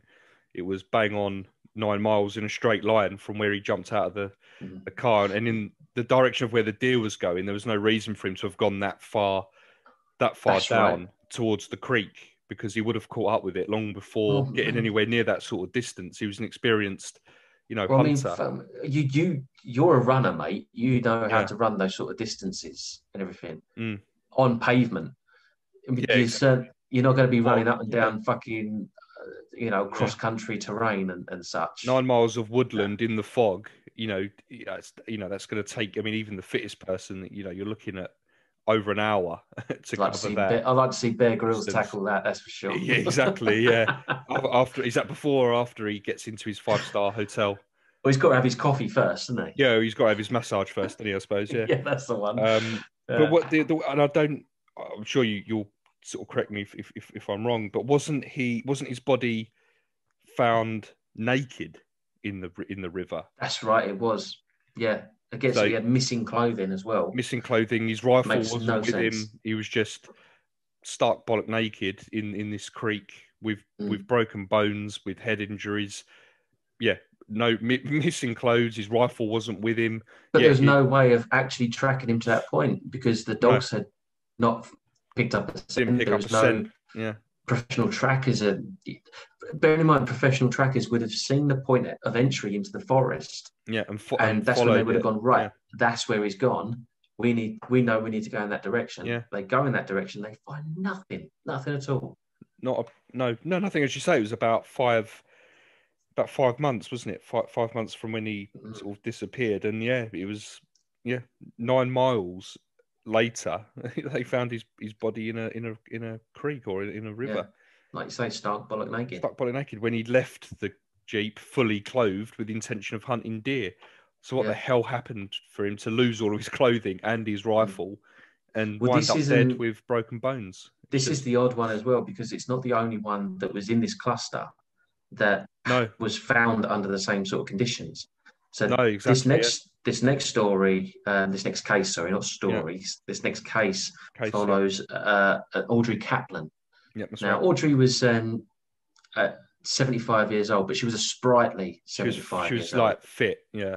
Yeah, she was like, she'd often done these mountain trails with her husband quite often. That's right. Now, this happened in July of 2014. Now, she and her husband had gone up this particular trail, a trail that they'd done many times before, and it was headed toward the ski resort, and they were on the hunt for mushrooms, man. They were. They were on the hunt for mushrooms. Maybe that was her secret. Maybe it was. Yeah. She finds those magic mushrooms, man. She'll live forever. That's it. That's it. Yeah. I reckon that's what it was. Yeah. I mean, she was known for being in particularly good shape for her age as well. And the point at which they get towards the peak of this particular area. Well, she was separated from the actual peak itself. Yeah, interestingly, I've not made a note. I did have it, but I can't of it either. Find the thing. The only thing I've noted is that that she disappeared when she was separated from her husband because she went off the beaten track to look in a particular patch for mushrooms. That's right. On their way to the main part of the sort and again, of it was one of those points of separation in which he turned back around. She was gone. She wasn't in the place that she said she was going to be. Yeah, it was just gone. Yeah, he was ahead of her on the track, and that's what's important. Yeah. This is what's important to note as well. So again, heavy thunderstorms occurred directly after the disappearance as well. Now, at the 5th day of the search, a hiker came to a creek that was a little over 3 miles north of the point of separation.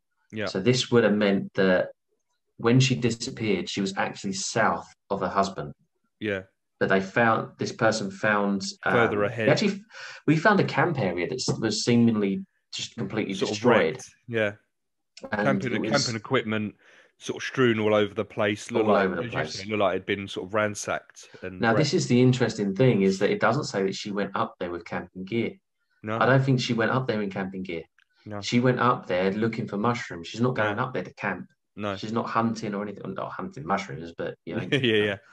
But so this is also the strange thing as well. So this person thought it was very odd, took some various different pictures of it. Yeah. A little further way up the creek, he came across the remains of a woman, completely naked, in the fetal position, in about 4 or 5 inches of water.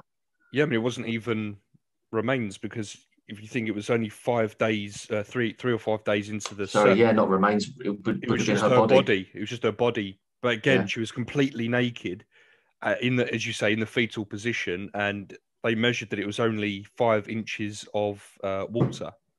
Yeah. So again, at the very most. Now her face was in the creek. She was in the creek in the water. She was. Yeah, she was. But this is what was interesting with this particular one, and Paulides pulls this up as well, was the coroner's report. And I'll read out a couple of quotes here from the report.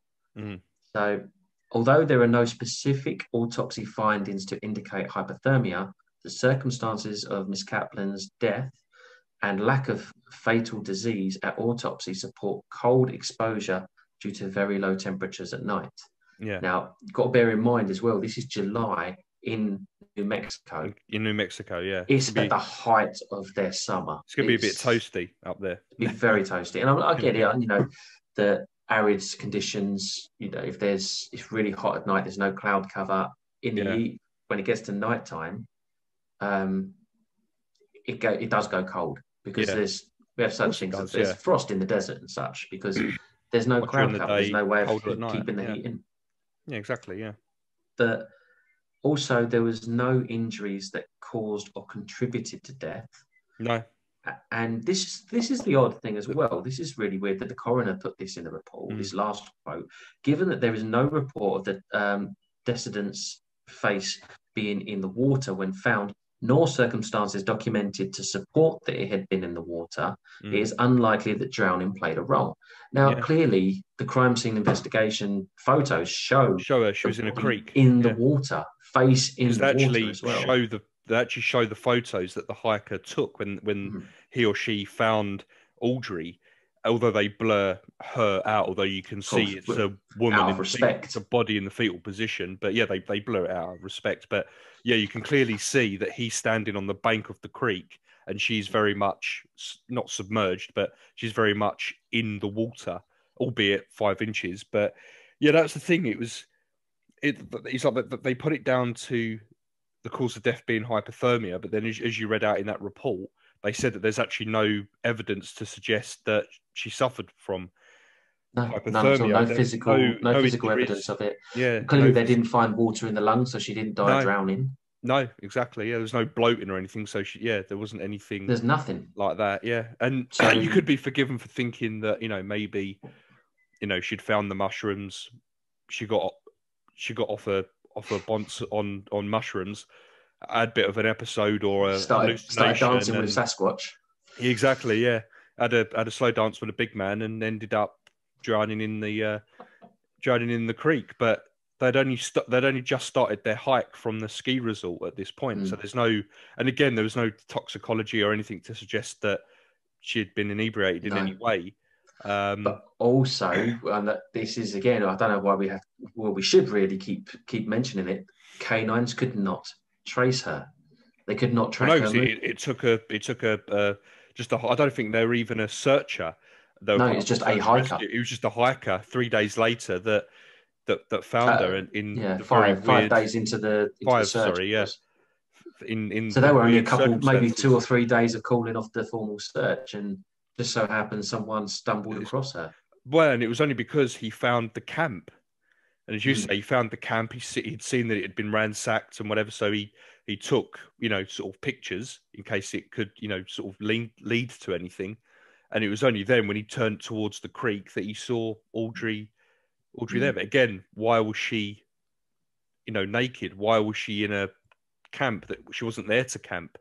Why? She was just there on a small trail to go and get some shrooms, man, and then head back home. Yeah, exactly.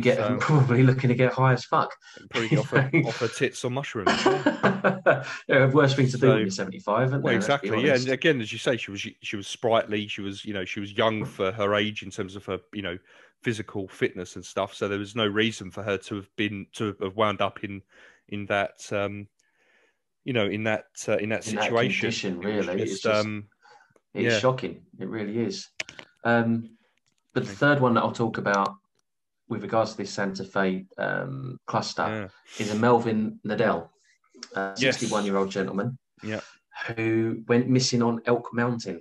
Yeah. Now, that's about 60 miles from where Stanley went missing.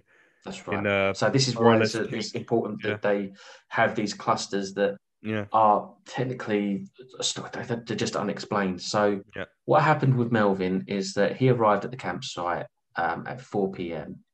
and joined 2 work buds who'd already set up camp. Yeah. Now, Melvin had actually had a slight knee injury. He'd stepped in a gopher hole a couple of days beforehand and done his knee in. Yeah. But so he decided that, look, I'm not going to go off hiking with you boys. I'm just going to stick close to camp, because it turns Elk Mountain is called that for a reason. There's elk everywhere.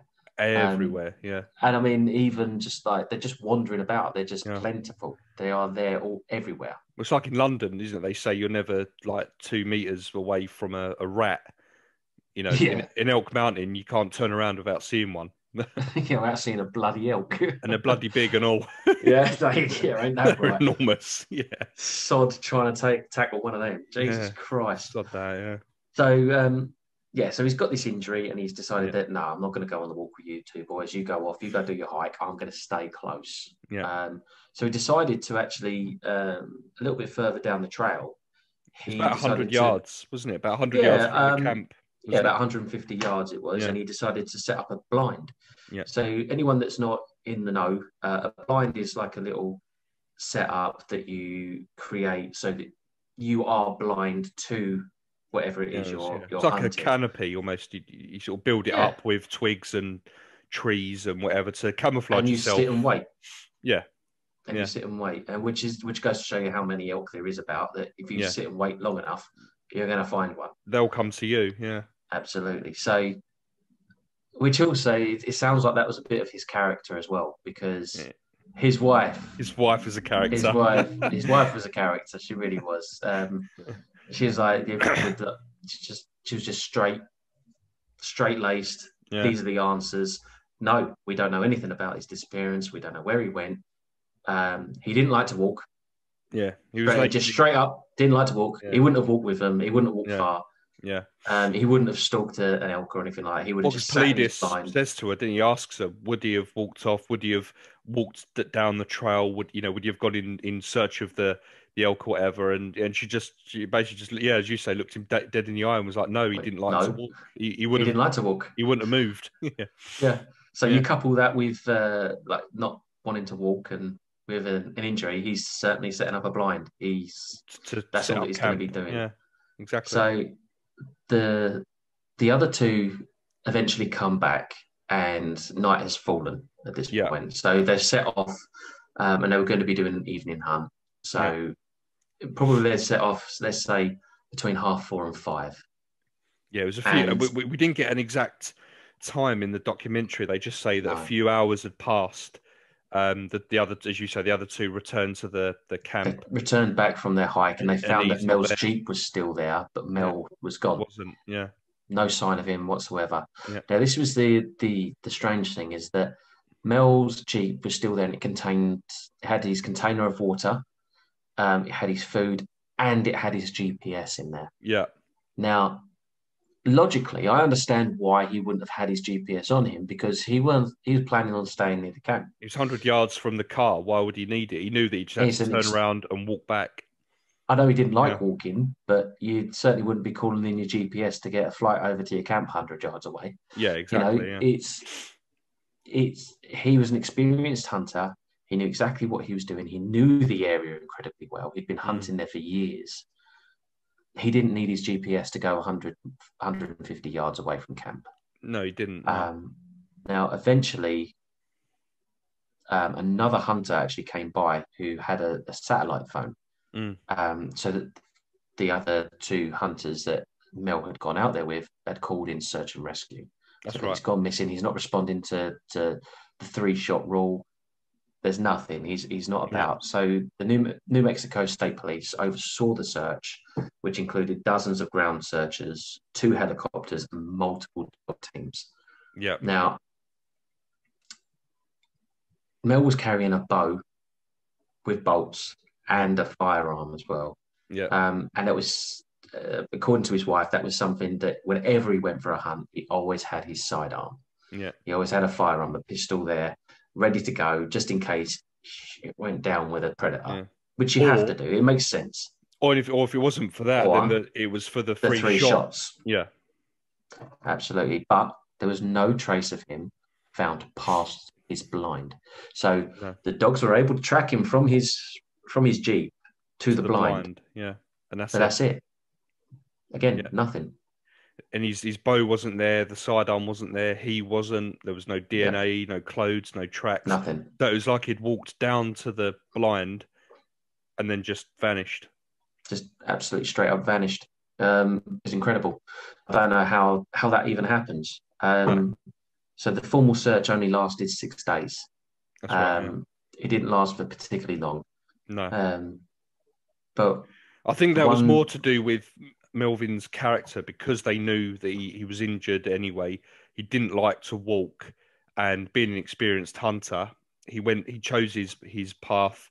He made his blind, and that is where he should have been. He wouldn't have wandered off track because he didn't have a need to. If he set up a blind there, he knew it was because elk were going to be in front of him. So and it wasn't a predator that got him.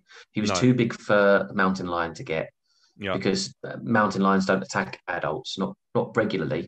No. I think you found the figure, didn't you? It was like 14 of them since 1915. Is that right? Yeah, since 1915 in the USA and Canada, there are only 14 reported mountain lion kills. So, kills, not attacks. Sorry, yeah. Yeah, so fatalities, and you'd expect that if they're going to go to the extent of attacking a human, then it is going to be a fatality because they're hunting for food as well, I suppose. So absolutely. I think that just gives you an idea on how remote. It certainly wasn't a bear. I mean, I know they do have bears in New Mexico. Yeah, and it certainly wasn't a bear, down to the way in which bears kill. Well, his quite frankly, would have been there. Yeah, they don't kill. They just maul. start eating you. Yeah, That's just and on the spot. They're not good. They're not dragging you away. They're not like wolves or cats or anything like that like to eat in private. When we say there's no tracks, there's no animal tracks either. There's his footprints up to the blind, and then that's it. There's nothing, no footprints coming in, going out.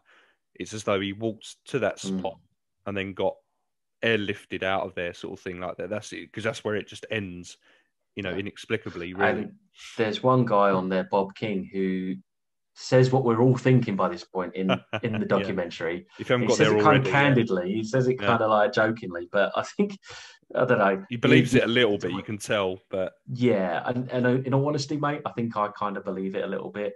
Yeah, I'm not gonna exactly. lie. Yeah, but he goes, this Bob King, so he's quite an important member of this community. He's the owner of the Santa Fe Guiding Company. Now, he's been out in the wilderness for well over 50 years. He's 53 years old at the point of recording. And he said, I've spent all my life out in these hills, these mountains. It's just part of me. I know this area. And when he's asked what he thought could have happened to Mel, he said, well, here in New Mexico, Roswell, alien abduction, and laughs. Yeah. But then he goes back a bit more serious. Like, no, well, in all seriousness, he must have got a ride out. Yeah, he got out of there. Yeah, he must have done. There is no way you would not find has something. Gone down to that blind, and just the only way that it could have happened is if he got into a vehicle and off he went. But again, no tracks of vehicles going down to the blind. But not even tracks. The tracks. There was no disturbed, mud. Yeah, the foundations weren't disturbed. There was no snapped branches to indicate that he might have gone a certain way. It was literally only the snapped branches for his blind. That was it. Yeah, and that was it. But yeah, he says it sort of a bit tongue in cheek, doesn't he? He does say that, if he wasn't actually a hiking person, then to be honest, he probably could be anywhere out there. Yeah. But the fact that Mel really wasn't a hiking person, he didn't like walking. He didn't want to walk. He had an injury.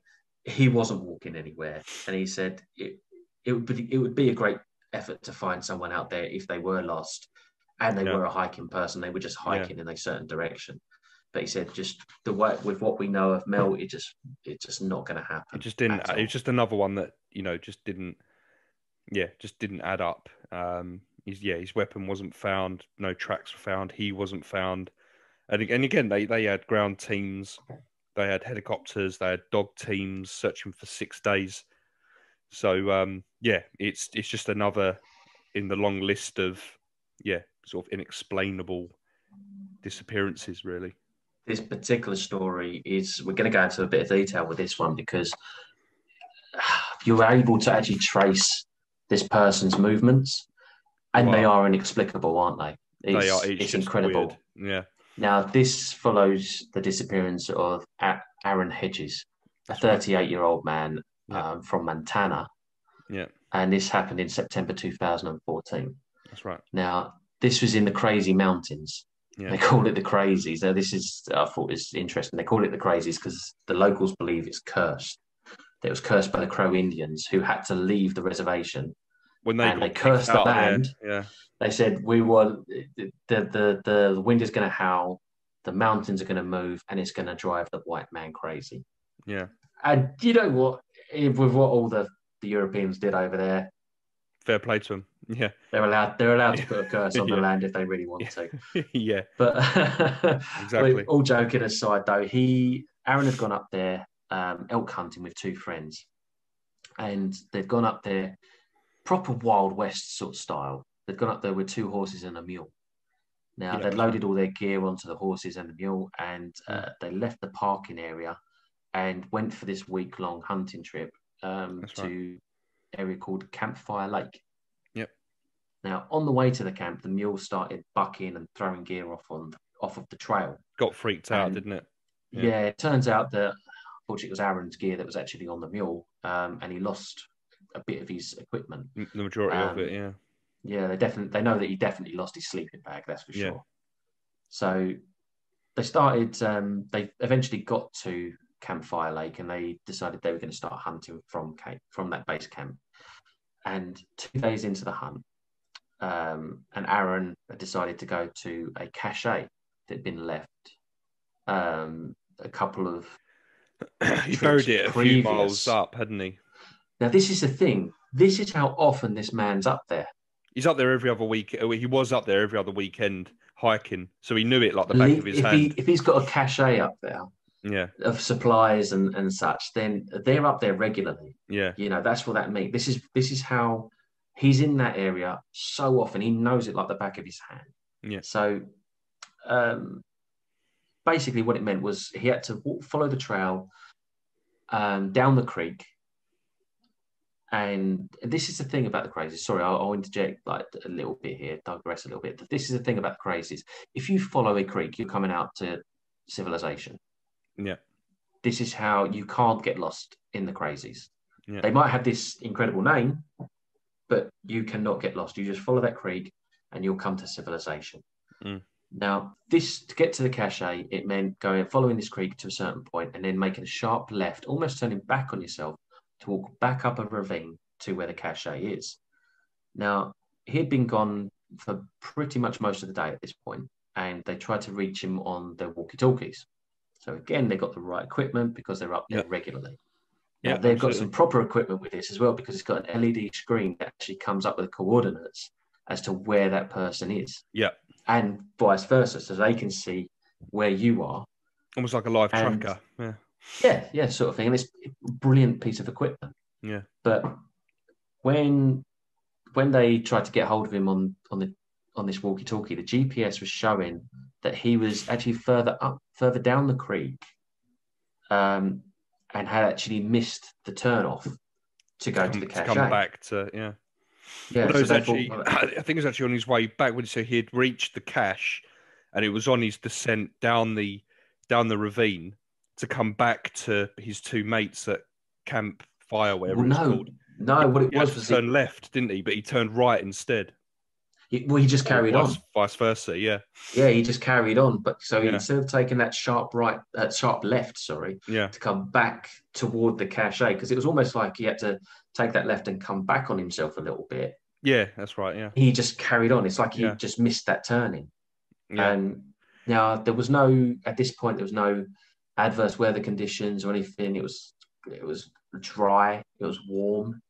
It was like they were hitting like the 50s and the 60s in temperature Fahrenheit. So to us, they use Celsius, we're probably looking at like 10, 12 degrees, like a British summer. Yeah.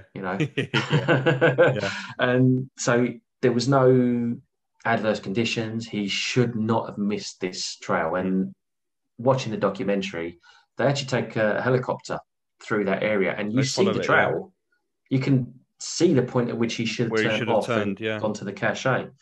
But 2 days later, they decided, right, okay, this is odd now. He hasn't come back.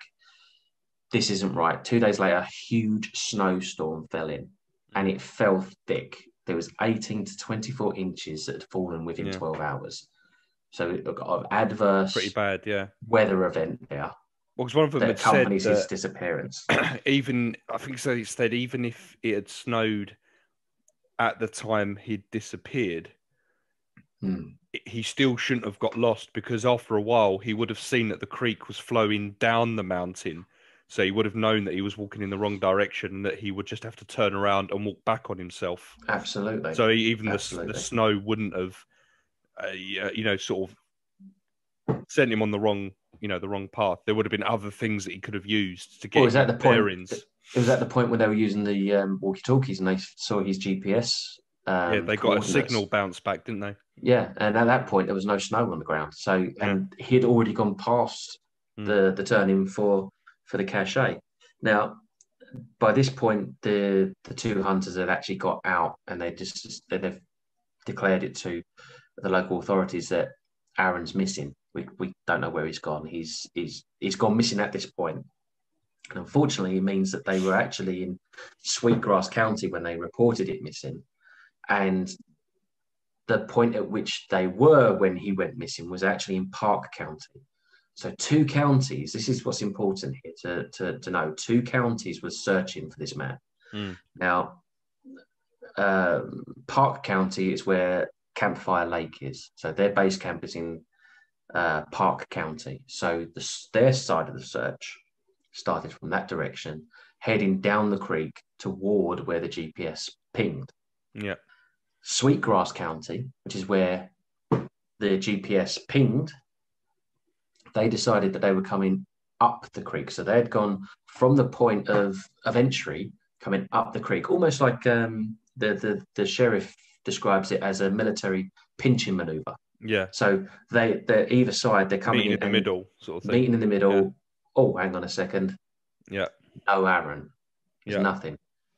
But what was interesting is when the snowstorm hit, the temperatures dropped to -6 to -9 Celsius, which is incredibly cold. Yeah. And when they were taking part in this search and rescue, Sweetgrass County, which they were basically going the opposite direction to where Aaron was seemingly going. Yeah. At no point did they find any tracks in the snow leading out or down the creek, and there was still 6 to 8 inches of snow there. Yeah. So even though temperatures started to rise, snow was starting to melt. There was no tracks, nothing at all. No trace of what direction it'd gone in. Yeah. Absolutely. So as they were combing the area, there was a dog team that was coming from the north, bringing it south toward the creek, a little bit further along from where the GPS had, a little bit further down the creek to where the GPS was first pinged. Yeah. Now, this dog unit found a pair of boots purposefully placed on a bench on the trail that was just by the falls in the creek. Yeah. So this was a high ridge that was north of the creek. Yeah. And it was like the way they describe it is the bench is kind of like it's kind of sheltered by the trees. Yeah. So it's almost like a viewing vista. spot. Yeah. Yeah, vista. Right, yeah. They found his boots placed purposefully on the bench next to each other. Yeah. Yeah, and the way it's described, it's like a beer garden bench. So not like a single seater; it's a beer garden bench, like and they're placed on top. Yeah. That's it, picnic bench. Sorry. Yeah. And along with that, there was water bladder as well with his boots, and a little bit further away from the bench was a fire pit. That's right. Now, in the fire pit, they found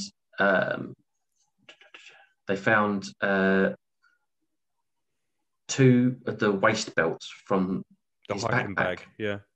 Yeah, they found that and a partially burnt cigarette container that was Aaron's brand.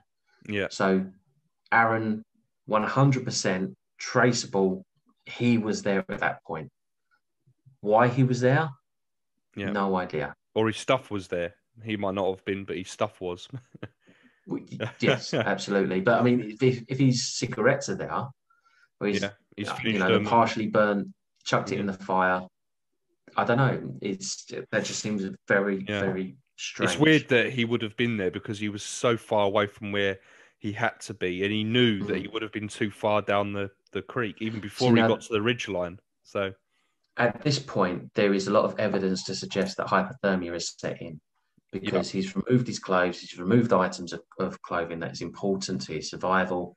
And he started a fire as well. Yeah. And he's off. He's no longer at that location. So they're starting to think that, okay, hypothermia has taken him. It's gone. We need to find him. So the whole area was searched thoroughly a day or two before this as well. This is what's important. So before this point, that area was completely combed. That same bench had been seen. That same fire pit had been seen. There was nothing in the fire pit. There was nothing on the bench. Nothing, no.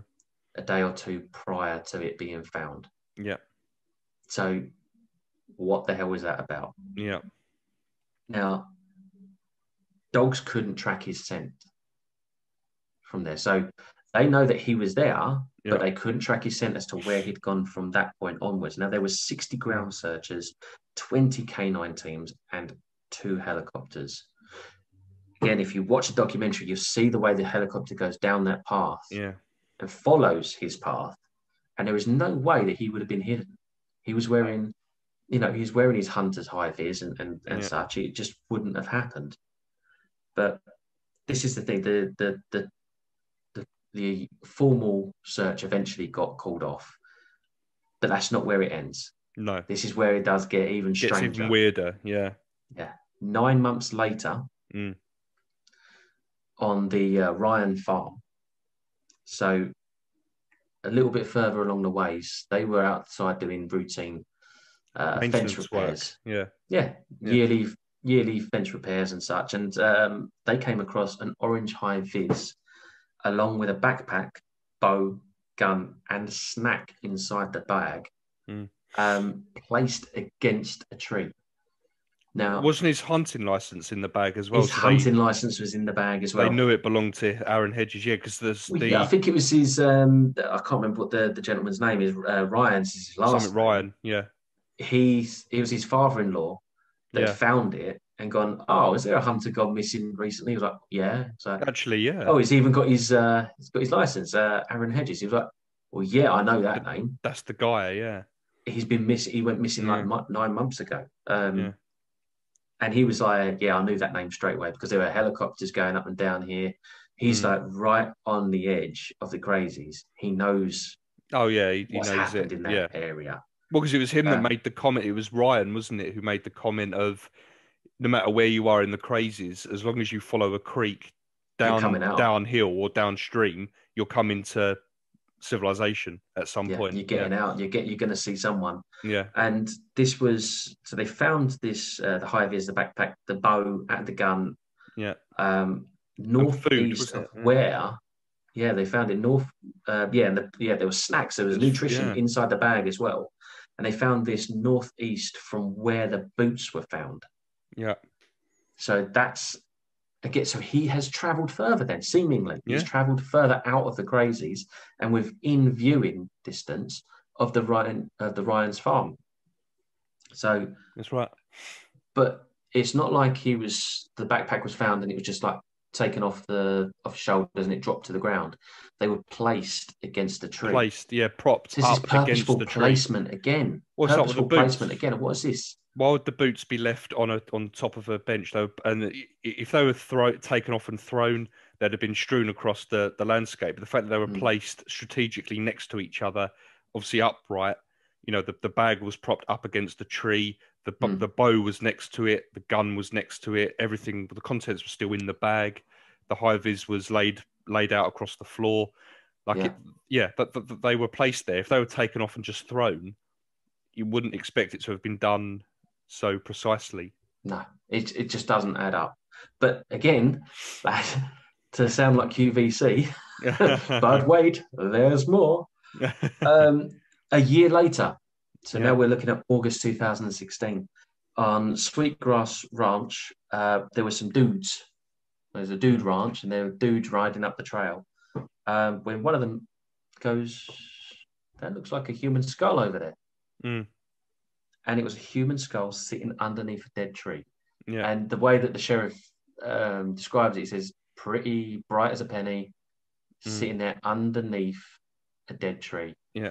Like you couldn't have missed it, sort of thing. Like it had been placed. Again, placed. On a trail. Yeah. So it would be found. Over that whole year, you would have found something along there. Yeah. So they conducted the search of the area and they found a pelvis, one of his femurs, that was all, they seemed like they were partially buried on a cow trail. Yeah. As well. They found Aaron's cell phone.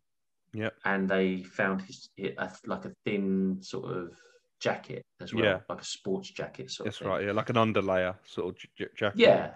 Yeah, like a one to go over your t-shirt, but underneath your main jacket sort of That's thing. it. Yeah. What the coroner could not determine was a cause of death. Now, obviously, because it was skeletal remains, Yeah. which does make it difficult to Yeah. determine a cause of death, but there was So there no was no broken damage. bones. Yeah.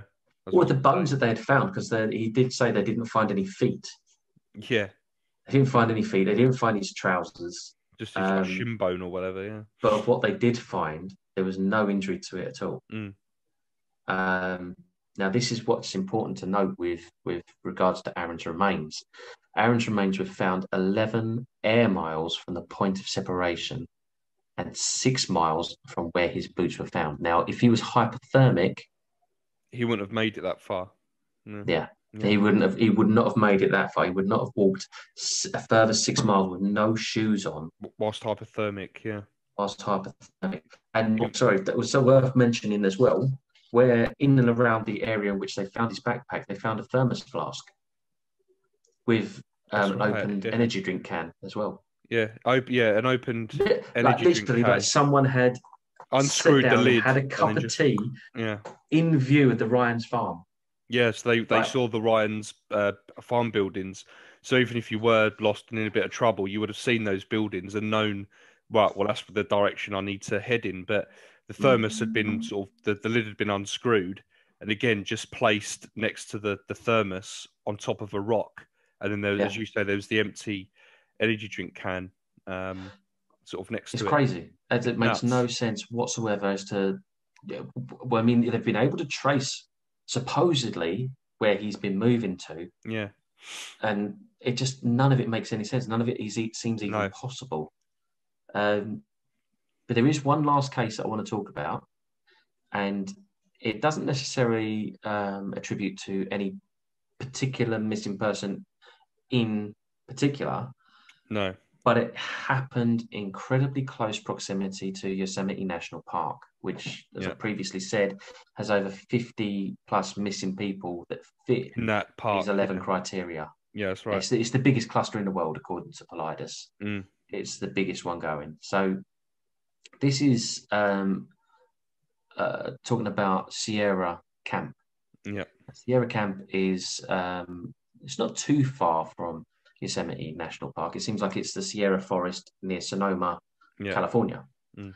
Now, this hunting camp dates back to the 1950s when it was first founded. Yeah. And by proximity only, it's worth exploring the strange occurrences. Mm. Now, this is told by Ron Moorhead, and he tells a story of when he used to go up to this secret camp called Sierra Camp, and he's been going there since 1971. Yeah. Now he stopped. It's worth saying that he stopped hunting up that way in the late 70s, but still goes up there every year because it's a tradition between himself and these three other friends, three other campers. Now, this is worth noting as well. It's a very, very disciplined camp. There's no alcohol at all. There's not even like a quick brew around the campfire. It's a very, very disciplined camp, this one. Well, and it's very it's sort of very well respected amongst them as hunters and hikers, because they refused to give the location of the camp to Politis because they didn't want it to become a tourist trap, because it was still in immaculate condition. And was peaceful up there, and that's why they picked it. So they even refused to give away the location. Yeah. For that reason, so it gives you an idea on how they sort of respected the area. Oh, 100%. And it's this particular, the reason why they kept going year on year is because they kept coming across these very, very strange occurrences. Now, what would happen was that each time they camped up there, they'd hear these strange noises at night. And as soon as they'd hear these loud noises, they knew it was actually time to turn in for the night, and they barricaded themselves into this like makeshift hut that they had made out of a series of logs placed next to each other, and it was set in between these trees as well, which gave it a bit more structure. Well, it's quite handy, wasn't it? Because when you see the documentary, there was like 4 big like redwoods in the shape of a square, that they used to make their little kind of hide or little, It was like it was cubby thing. perfectly. It's like nature decided to give them a helping hand. Sort of Yeah, thing. exactly. Yeah, it's like, yeah, boys. It's like, there Make you a go. camp. There's a place to put Yeah, your hunting hut. yeah, exactly. Which was incredible. I mean, it was almost like the sort of thing you do as a kid in the woods, where you gather a load of big sticks and you put them against a tree and create a teepee sort of thing. Yeah, exactly. Yeah. But then they fashioned a door out of a much larger log, and they secured it with wire once they were all inside. So this door was not moving. And when they did finally get in, that's when the sounds actually got louder. And like I said, in 1971, that's when Ron first started going to the camp. But it's also when he started listening to these sounds and hearing these sounds, and they actually started recording them. So I did, yeah. Tell me what you think of this, Cal.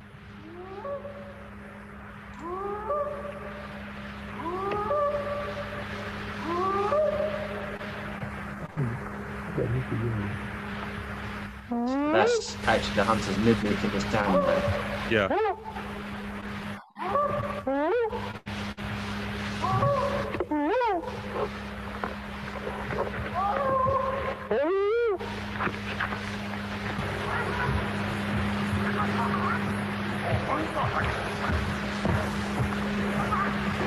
There's two of them across the creek at the big rocks.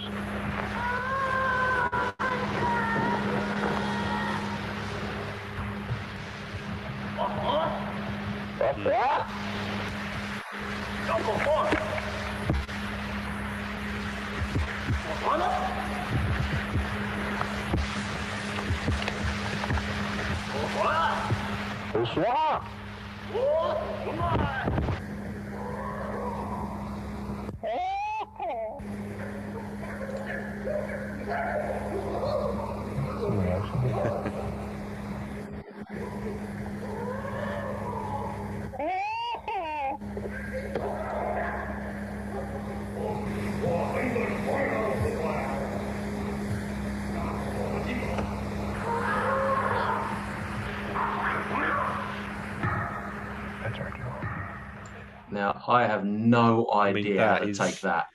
I mean, that's nuts. I mean, when you consider that in that region, 50 plus people have all disappeared under mysterious circumstances, and you're hearing that shit at night, I think that might just tell you why or what's, causing their disappearances. To be honest, I've got goosebumps listening to that, because there is chatter going on in there. There's talk, there's communication. Yeah. It's weird. It's a conversation. Really, really weird. Now, for those that maybe didn't hear during the audio, the audio that was sort of closer, the louder audio was Ron and his buddies mimicking the sounds that he could hear. So the loud but kind of further away audio that you could hear was the reported creatures. I would recommend actually going back and listening to it with a set of headphones, because my God, do you hear so much more of it?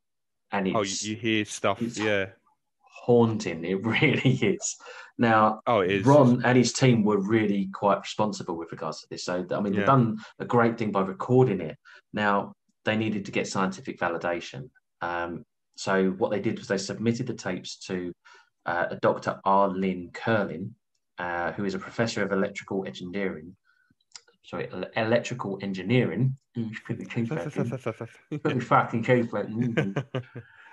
the University of Wyoming.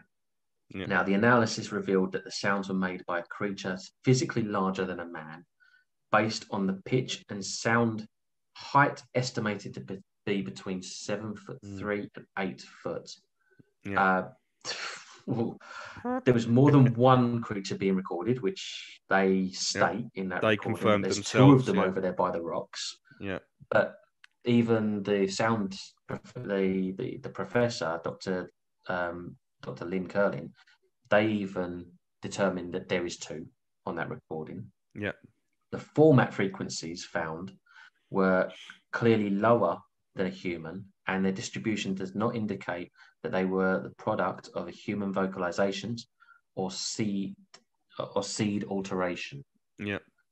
Now, it also concluded that the tape shows no indication of being pre-recorded or re-recorded. Yeah. or tampered Now, with in any way. we're not saying what that is, But I think you can maybe but figure out where we're leaning. hey, listen, I'm not saying it's Bigfoot, but it's Bigfoot. It's Bigfoot, yeah. But that's not the only thing that they've experienced up that way as well. No. As well as these strange sounds which happened regularly on each of their trips that they'd be up there, the hunters have heard other strange sounds. One time they heard what they described as a huge tuning fork sound coming from above them. But as they looked up, they're like, there's nothing there.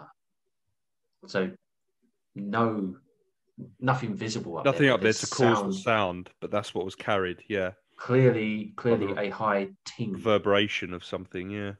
Yeah, so another, they all heard their kit being thrown around outside of their hide, outside their little hut, pots and pans being smashed about and all their kit being thrown everywhere. But when they came out and had a look, nothing had moved. It was immaculate, yeah.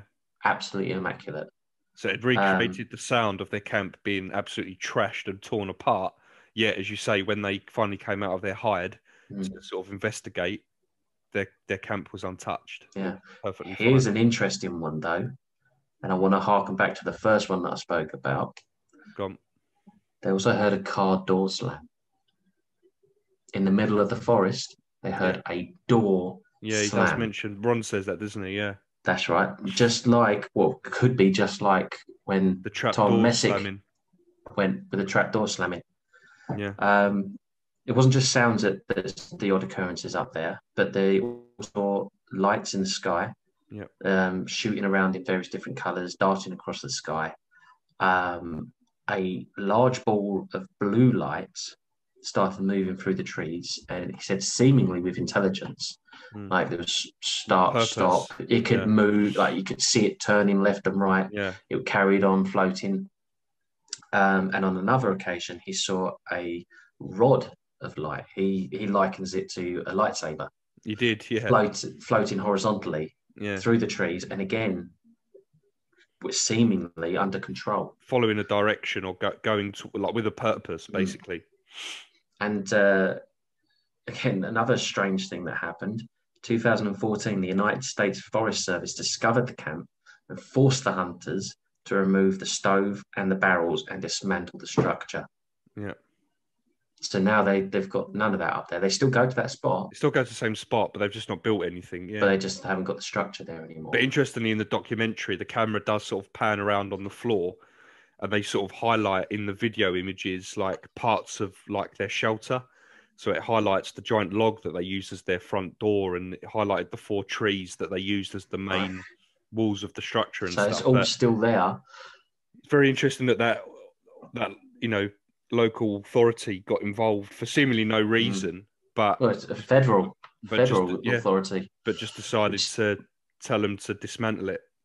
Yeah, how odd is that? I mean, they're even going up there I'm assuming to this day, and they're still got these strange occurrences. I think every year they say they hear the same sort of noises and the same sort of strange occurrences, but they've never been able to get video. They videoed the creek or the side of the creek from where the chattering was coming from, but they could never pick up any visual evidence. It was only ever the audio.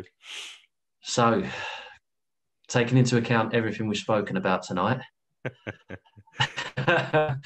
what side of the fence are you coming off of? What's going on, man? What do you think's going on? What do you think?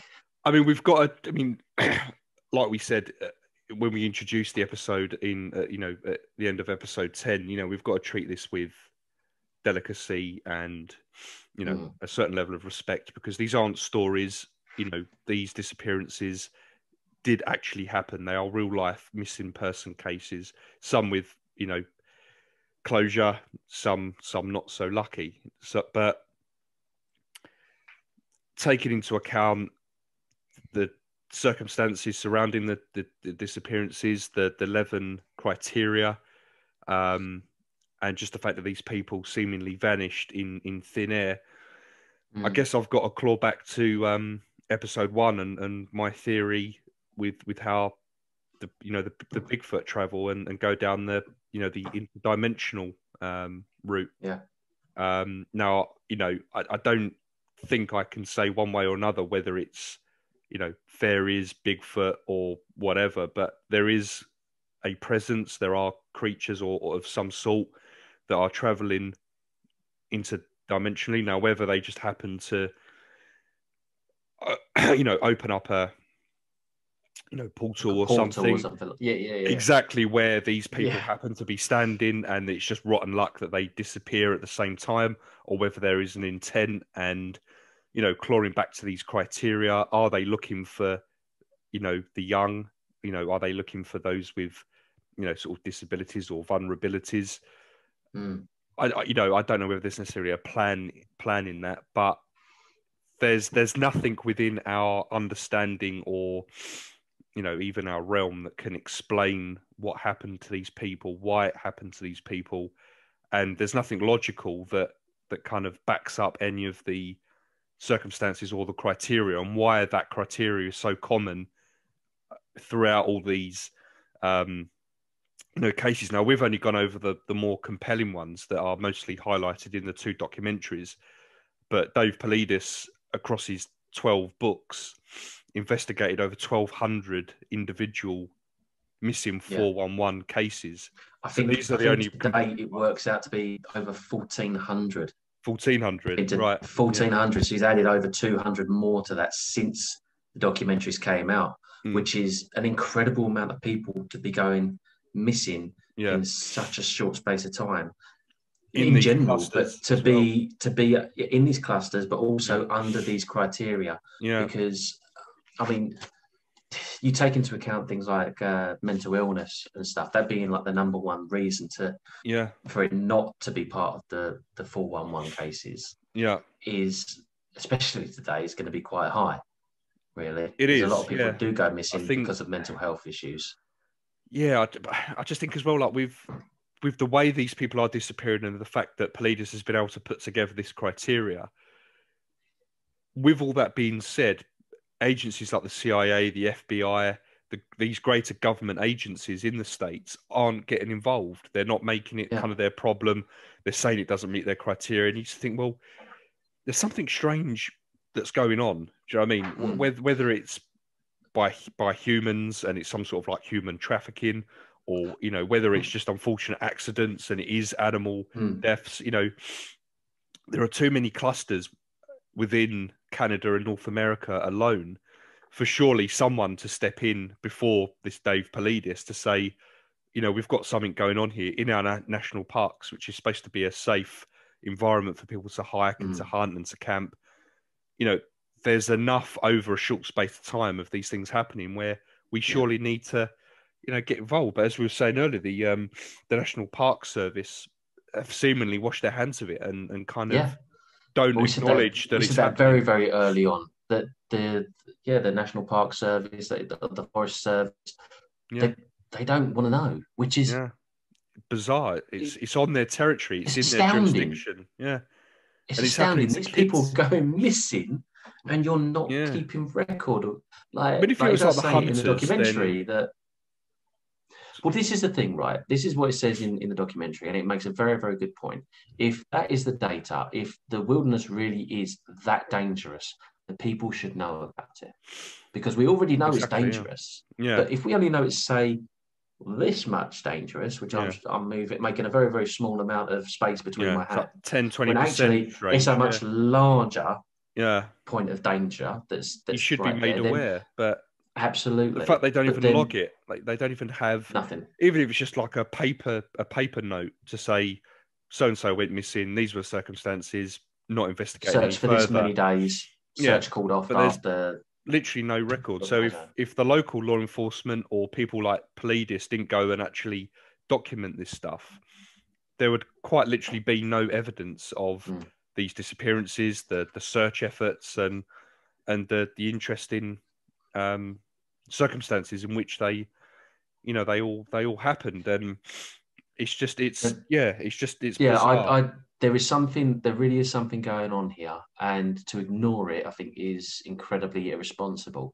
And I'll call out who it is that wrote David Polides' wiki page. I'll call that person out, because all over his wiki page, it's supposedly this, supposedly that, no connection with this, no connection with that, pulling up tenuous links, the most tenuous links that Polides has ever made in any of his cases. And they're using those to rip the whole thing apart. Now, incredibly irresponsible, because there is an issue. The authorities are not talking about it. They're not investigating it. Why? This is the thing. Why are they not investigating it? Yeah, that's the. It comes back to that abduction, doesn't it? That I said in the previous episode. Yeah, exactly. I mean, without if it is aliens, if there is alien abductions going on to these people in these areas, then that just should be public knowledge. The stories. This should be public knowledge, 100%. It should be public knowledge. The record should be public knowledge. It shouldn't be the ridiculous amount of money that they wanted to charge in order to create such files. Exactly. The Forest Service. They said it would cost $1.2 million in order to create a list of all missing people. Yeah. From all their national parks. That's occurred in the national parks. And it would take over 12 months to ridiculous. compile it as well, wasn't it, or something? Was it Utterly over 12 ridiculous. months to compile it? Which is just bizarre. I mean, when you recap all the cases that we went over and just the odd distances that these people travelled or that their items travelled with absolutely no rhyme or reason. I mean, the one that sort of got me and which kind of heavily sort of influences my theory was the one that happened to young Jared Atadero that we covered in the beginning. The fact that right. a 3-year-old lad scaled a almost 600-foot elevation scree field, supposedly, and his clothing, and that was in almost pristine condition as the day he went missing. Incline as well. That's a steep incline. No, exactly, and it's just it's just bizarre. And all these experienced hunters not doing anything out of the ordinary, not trying something new or doing anything daft, staying within the realms of what they understand and what their expertise allows them to do. Because they understand how dangerous the wilderness is. Exactly. And they're still, going missing. Things like with the, what's his name? Thomas Messick one that you covered. Yeah. And then the Ron Moorhead one, hearing that trap door, hearing that slamming shut of something, is that suggesting that something's opened up, they got snatched, and then you got slammed shut as like a quick kind of, We did speak about this earlier on in the week, didn't we? And from the things that I've listened to, read, and watched and whatnot, the idea that a snap or a slamming sound of like a door. A lot of people that have like spiritual awakenings experience something like that, and it's like they feel it internally, but they hear it audibly. Yeah. So, is that like what you were surmising, that there is a portal that opens, and then all of a sudden it goes slam like that, and it's closed? Like when you hear no way of it getting back out about. Like when you hear a jet flying over and breaking the sound barrier, and you hear that kind of cracking. The sonic boom. Sonic boom, that's it. Is it? Yeah. Is it that kind of audible experience that you're having from this? Well, this is something that comes up quite a lot. I think it does also this idea of a sound that accompanies like a pop or a crack or a snap or something like that accompanies a strange occurrence. So the one that always comes to mind for me is Stephen King's It. Yeah. Now, there's a scene, I don't know if you've seen the film, you will know the bit where Eddie is walking past that house that they're all freaked out about. Yeah. And Pennywise is standing there with that triangle of balloons. Yeah. Right? Now, in the book, it goes into a bit more detail in which Eddie's running away, he freaks out, he sees him, he runs away. And it's like he feels there's a great motion. The energy, the air around him snaps forward, and he hears a like that. Like just pop. and then suddenly he's back into the world that he's supposed to be in. Yeah. And Pennywise isn't manifesting. He's not influencing his thoughts and his emotions. Now, is that something that is possible in this world? Based on the amount of stories that I've heard, and when you take into account these sort of things, I think it is possible.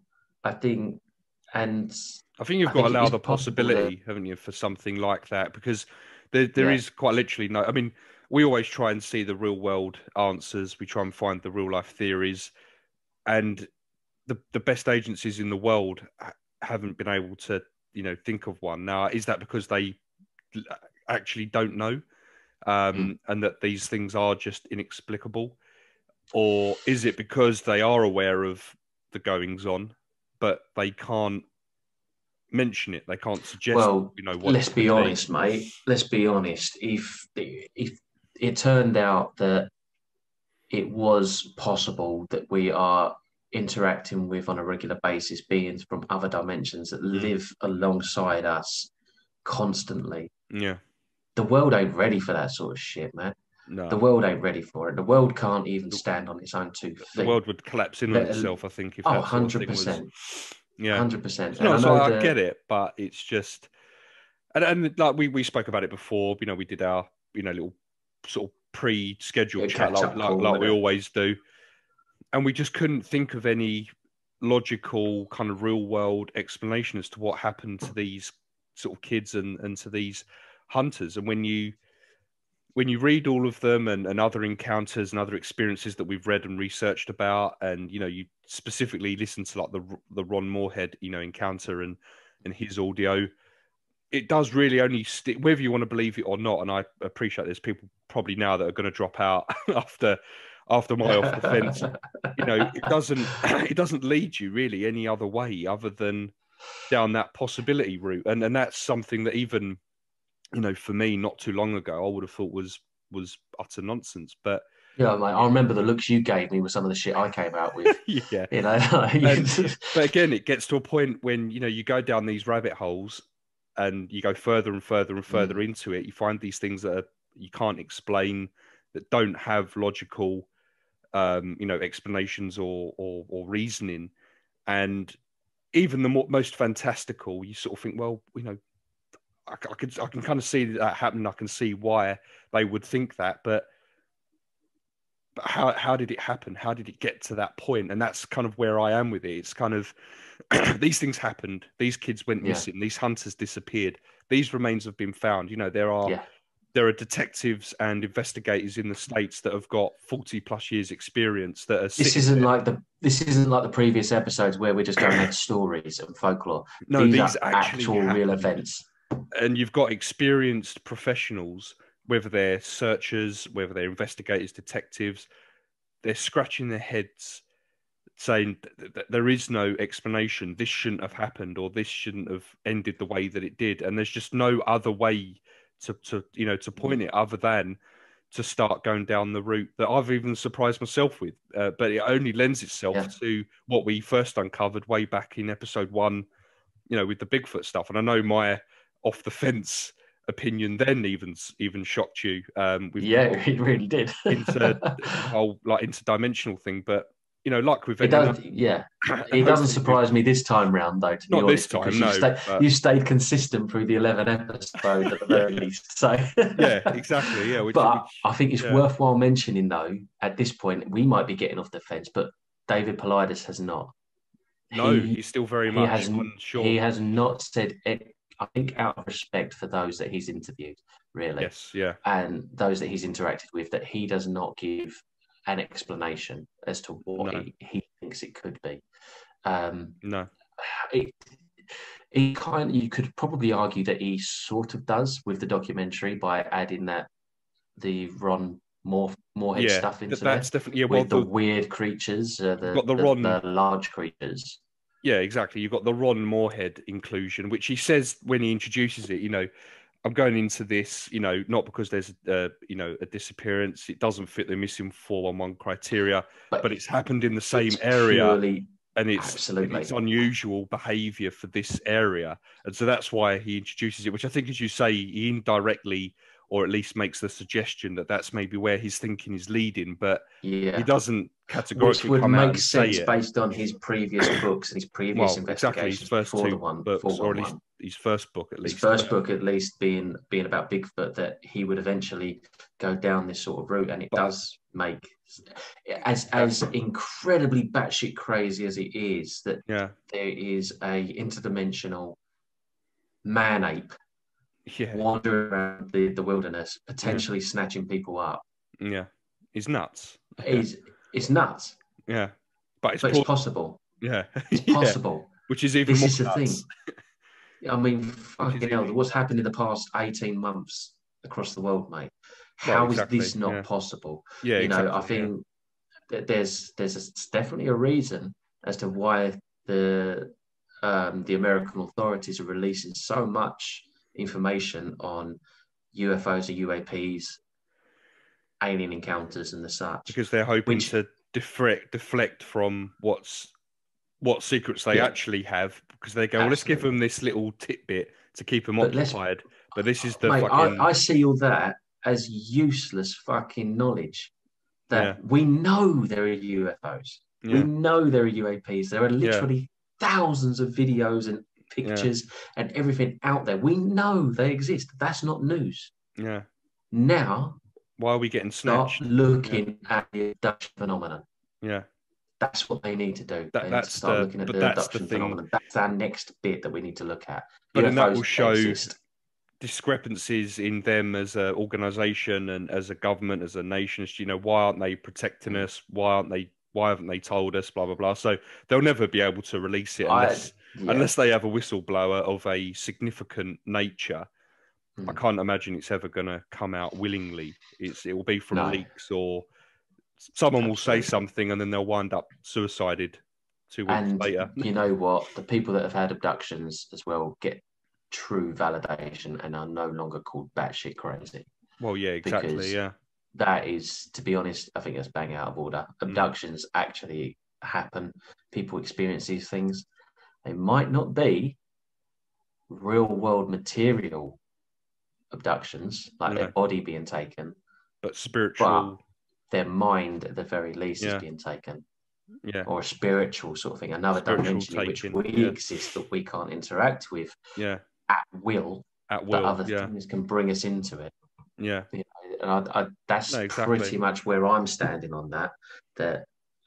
Not thinking Bigfoot, but similar to where you are with it. Well, no, there are interdimensional beings. That was my point.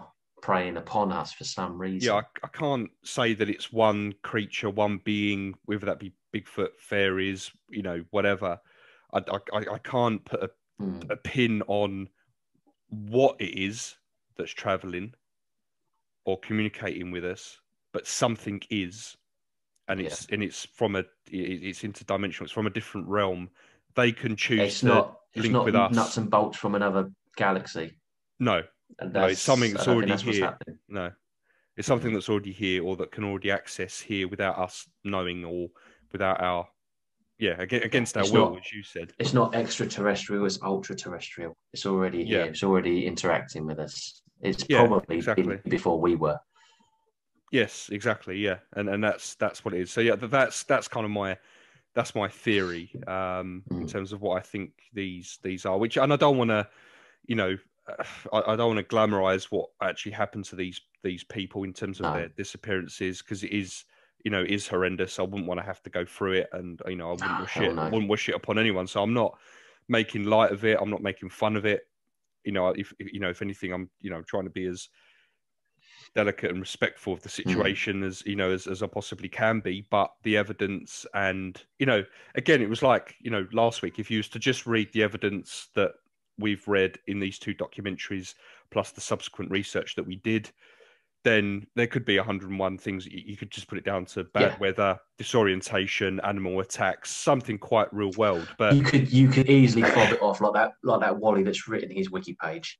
You could easily just fob it off. But like I said, I find that incredibly irresponsible, because there is something going on here. Well, there's nothing to back up his comments against Politis just as much as he's claiming that Politis hasn't got anything to back up what he's saying. So he's, in his eyes, he's no better than what But his the thing is, classing Dave Politis. that's the difference. But That's the difference, though. Politis, he's not saying anything that's actually happening. He's just saying, no, I found a correlation here. And I understand that correlation doesn't necessarily mean causation, that there is exactly, a one cause that's created all these correlations. No.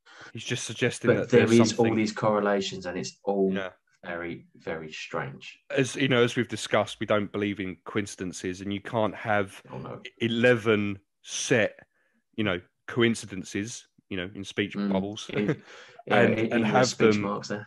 and have them as coincidences. It gets to the point where they're synchronicities, they're connections. There's something that consistently happens, and that's just and that's just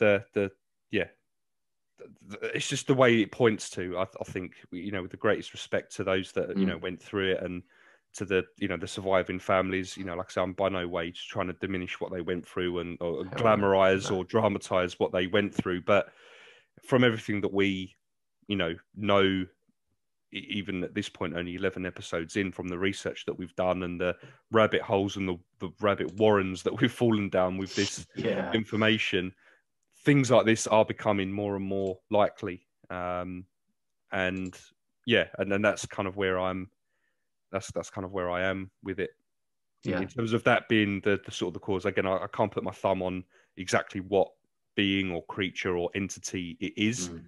Maybe it's a collection of, maybe it's one entity and it just takes on a different form depending on how it wants to present itself, which is why we see things like fairies, apparitions, like a Pennywise or something like that. Like a Pennywise, takes on the form that it wants you to see or something, so it could be something kind of like that. But yeah, that's where I mean, it looks like we're sort of pretty much on the same side of the fence again, but for the for the most part. And again, we took, although we watched the same documentaries, we interpreted different the same elements but in different ways, and and still sort of ended up pretty much at the same endpoint, really. Great minds, mate. Absolutely. You sweetheart.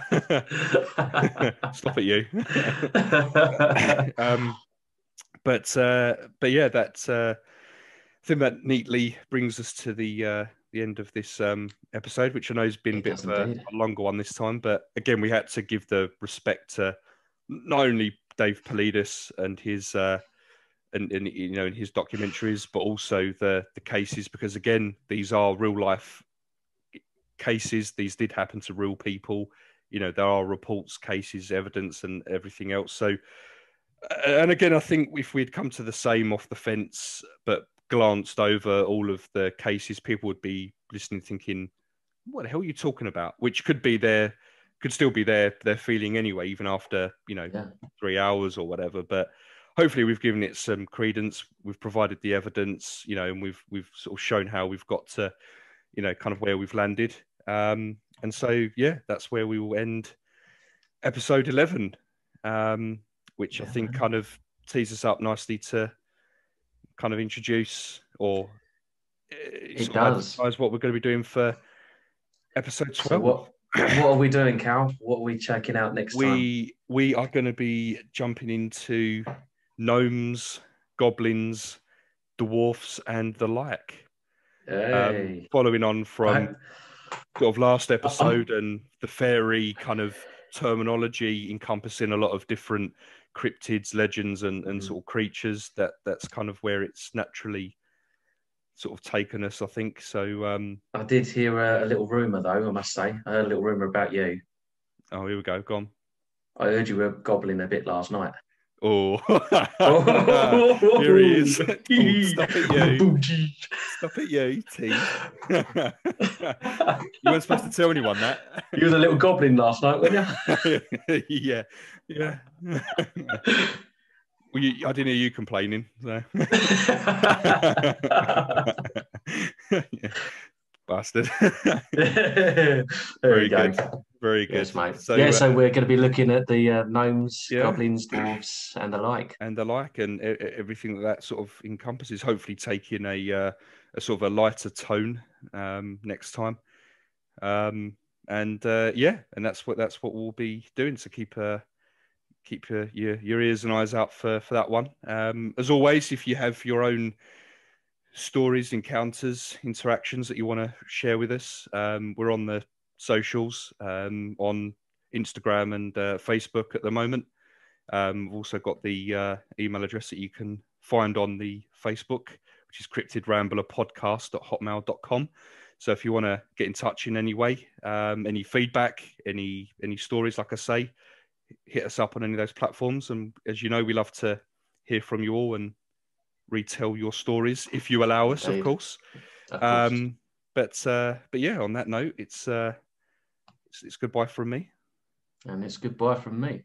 And remember, Earth Realm, we're not alone out there. You like that? Earth Realm.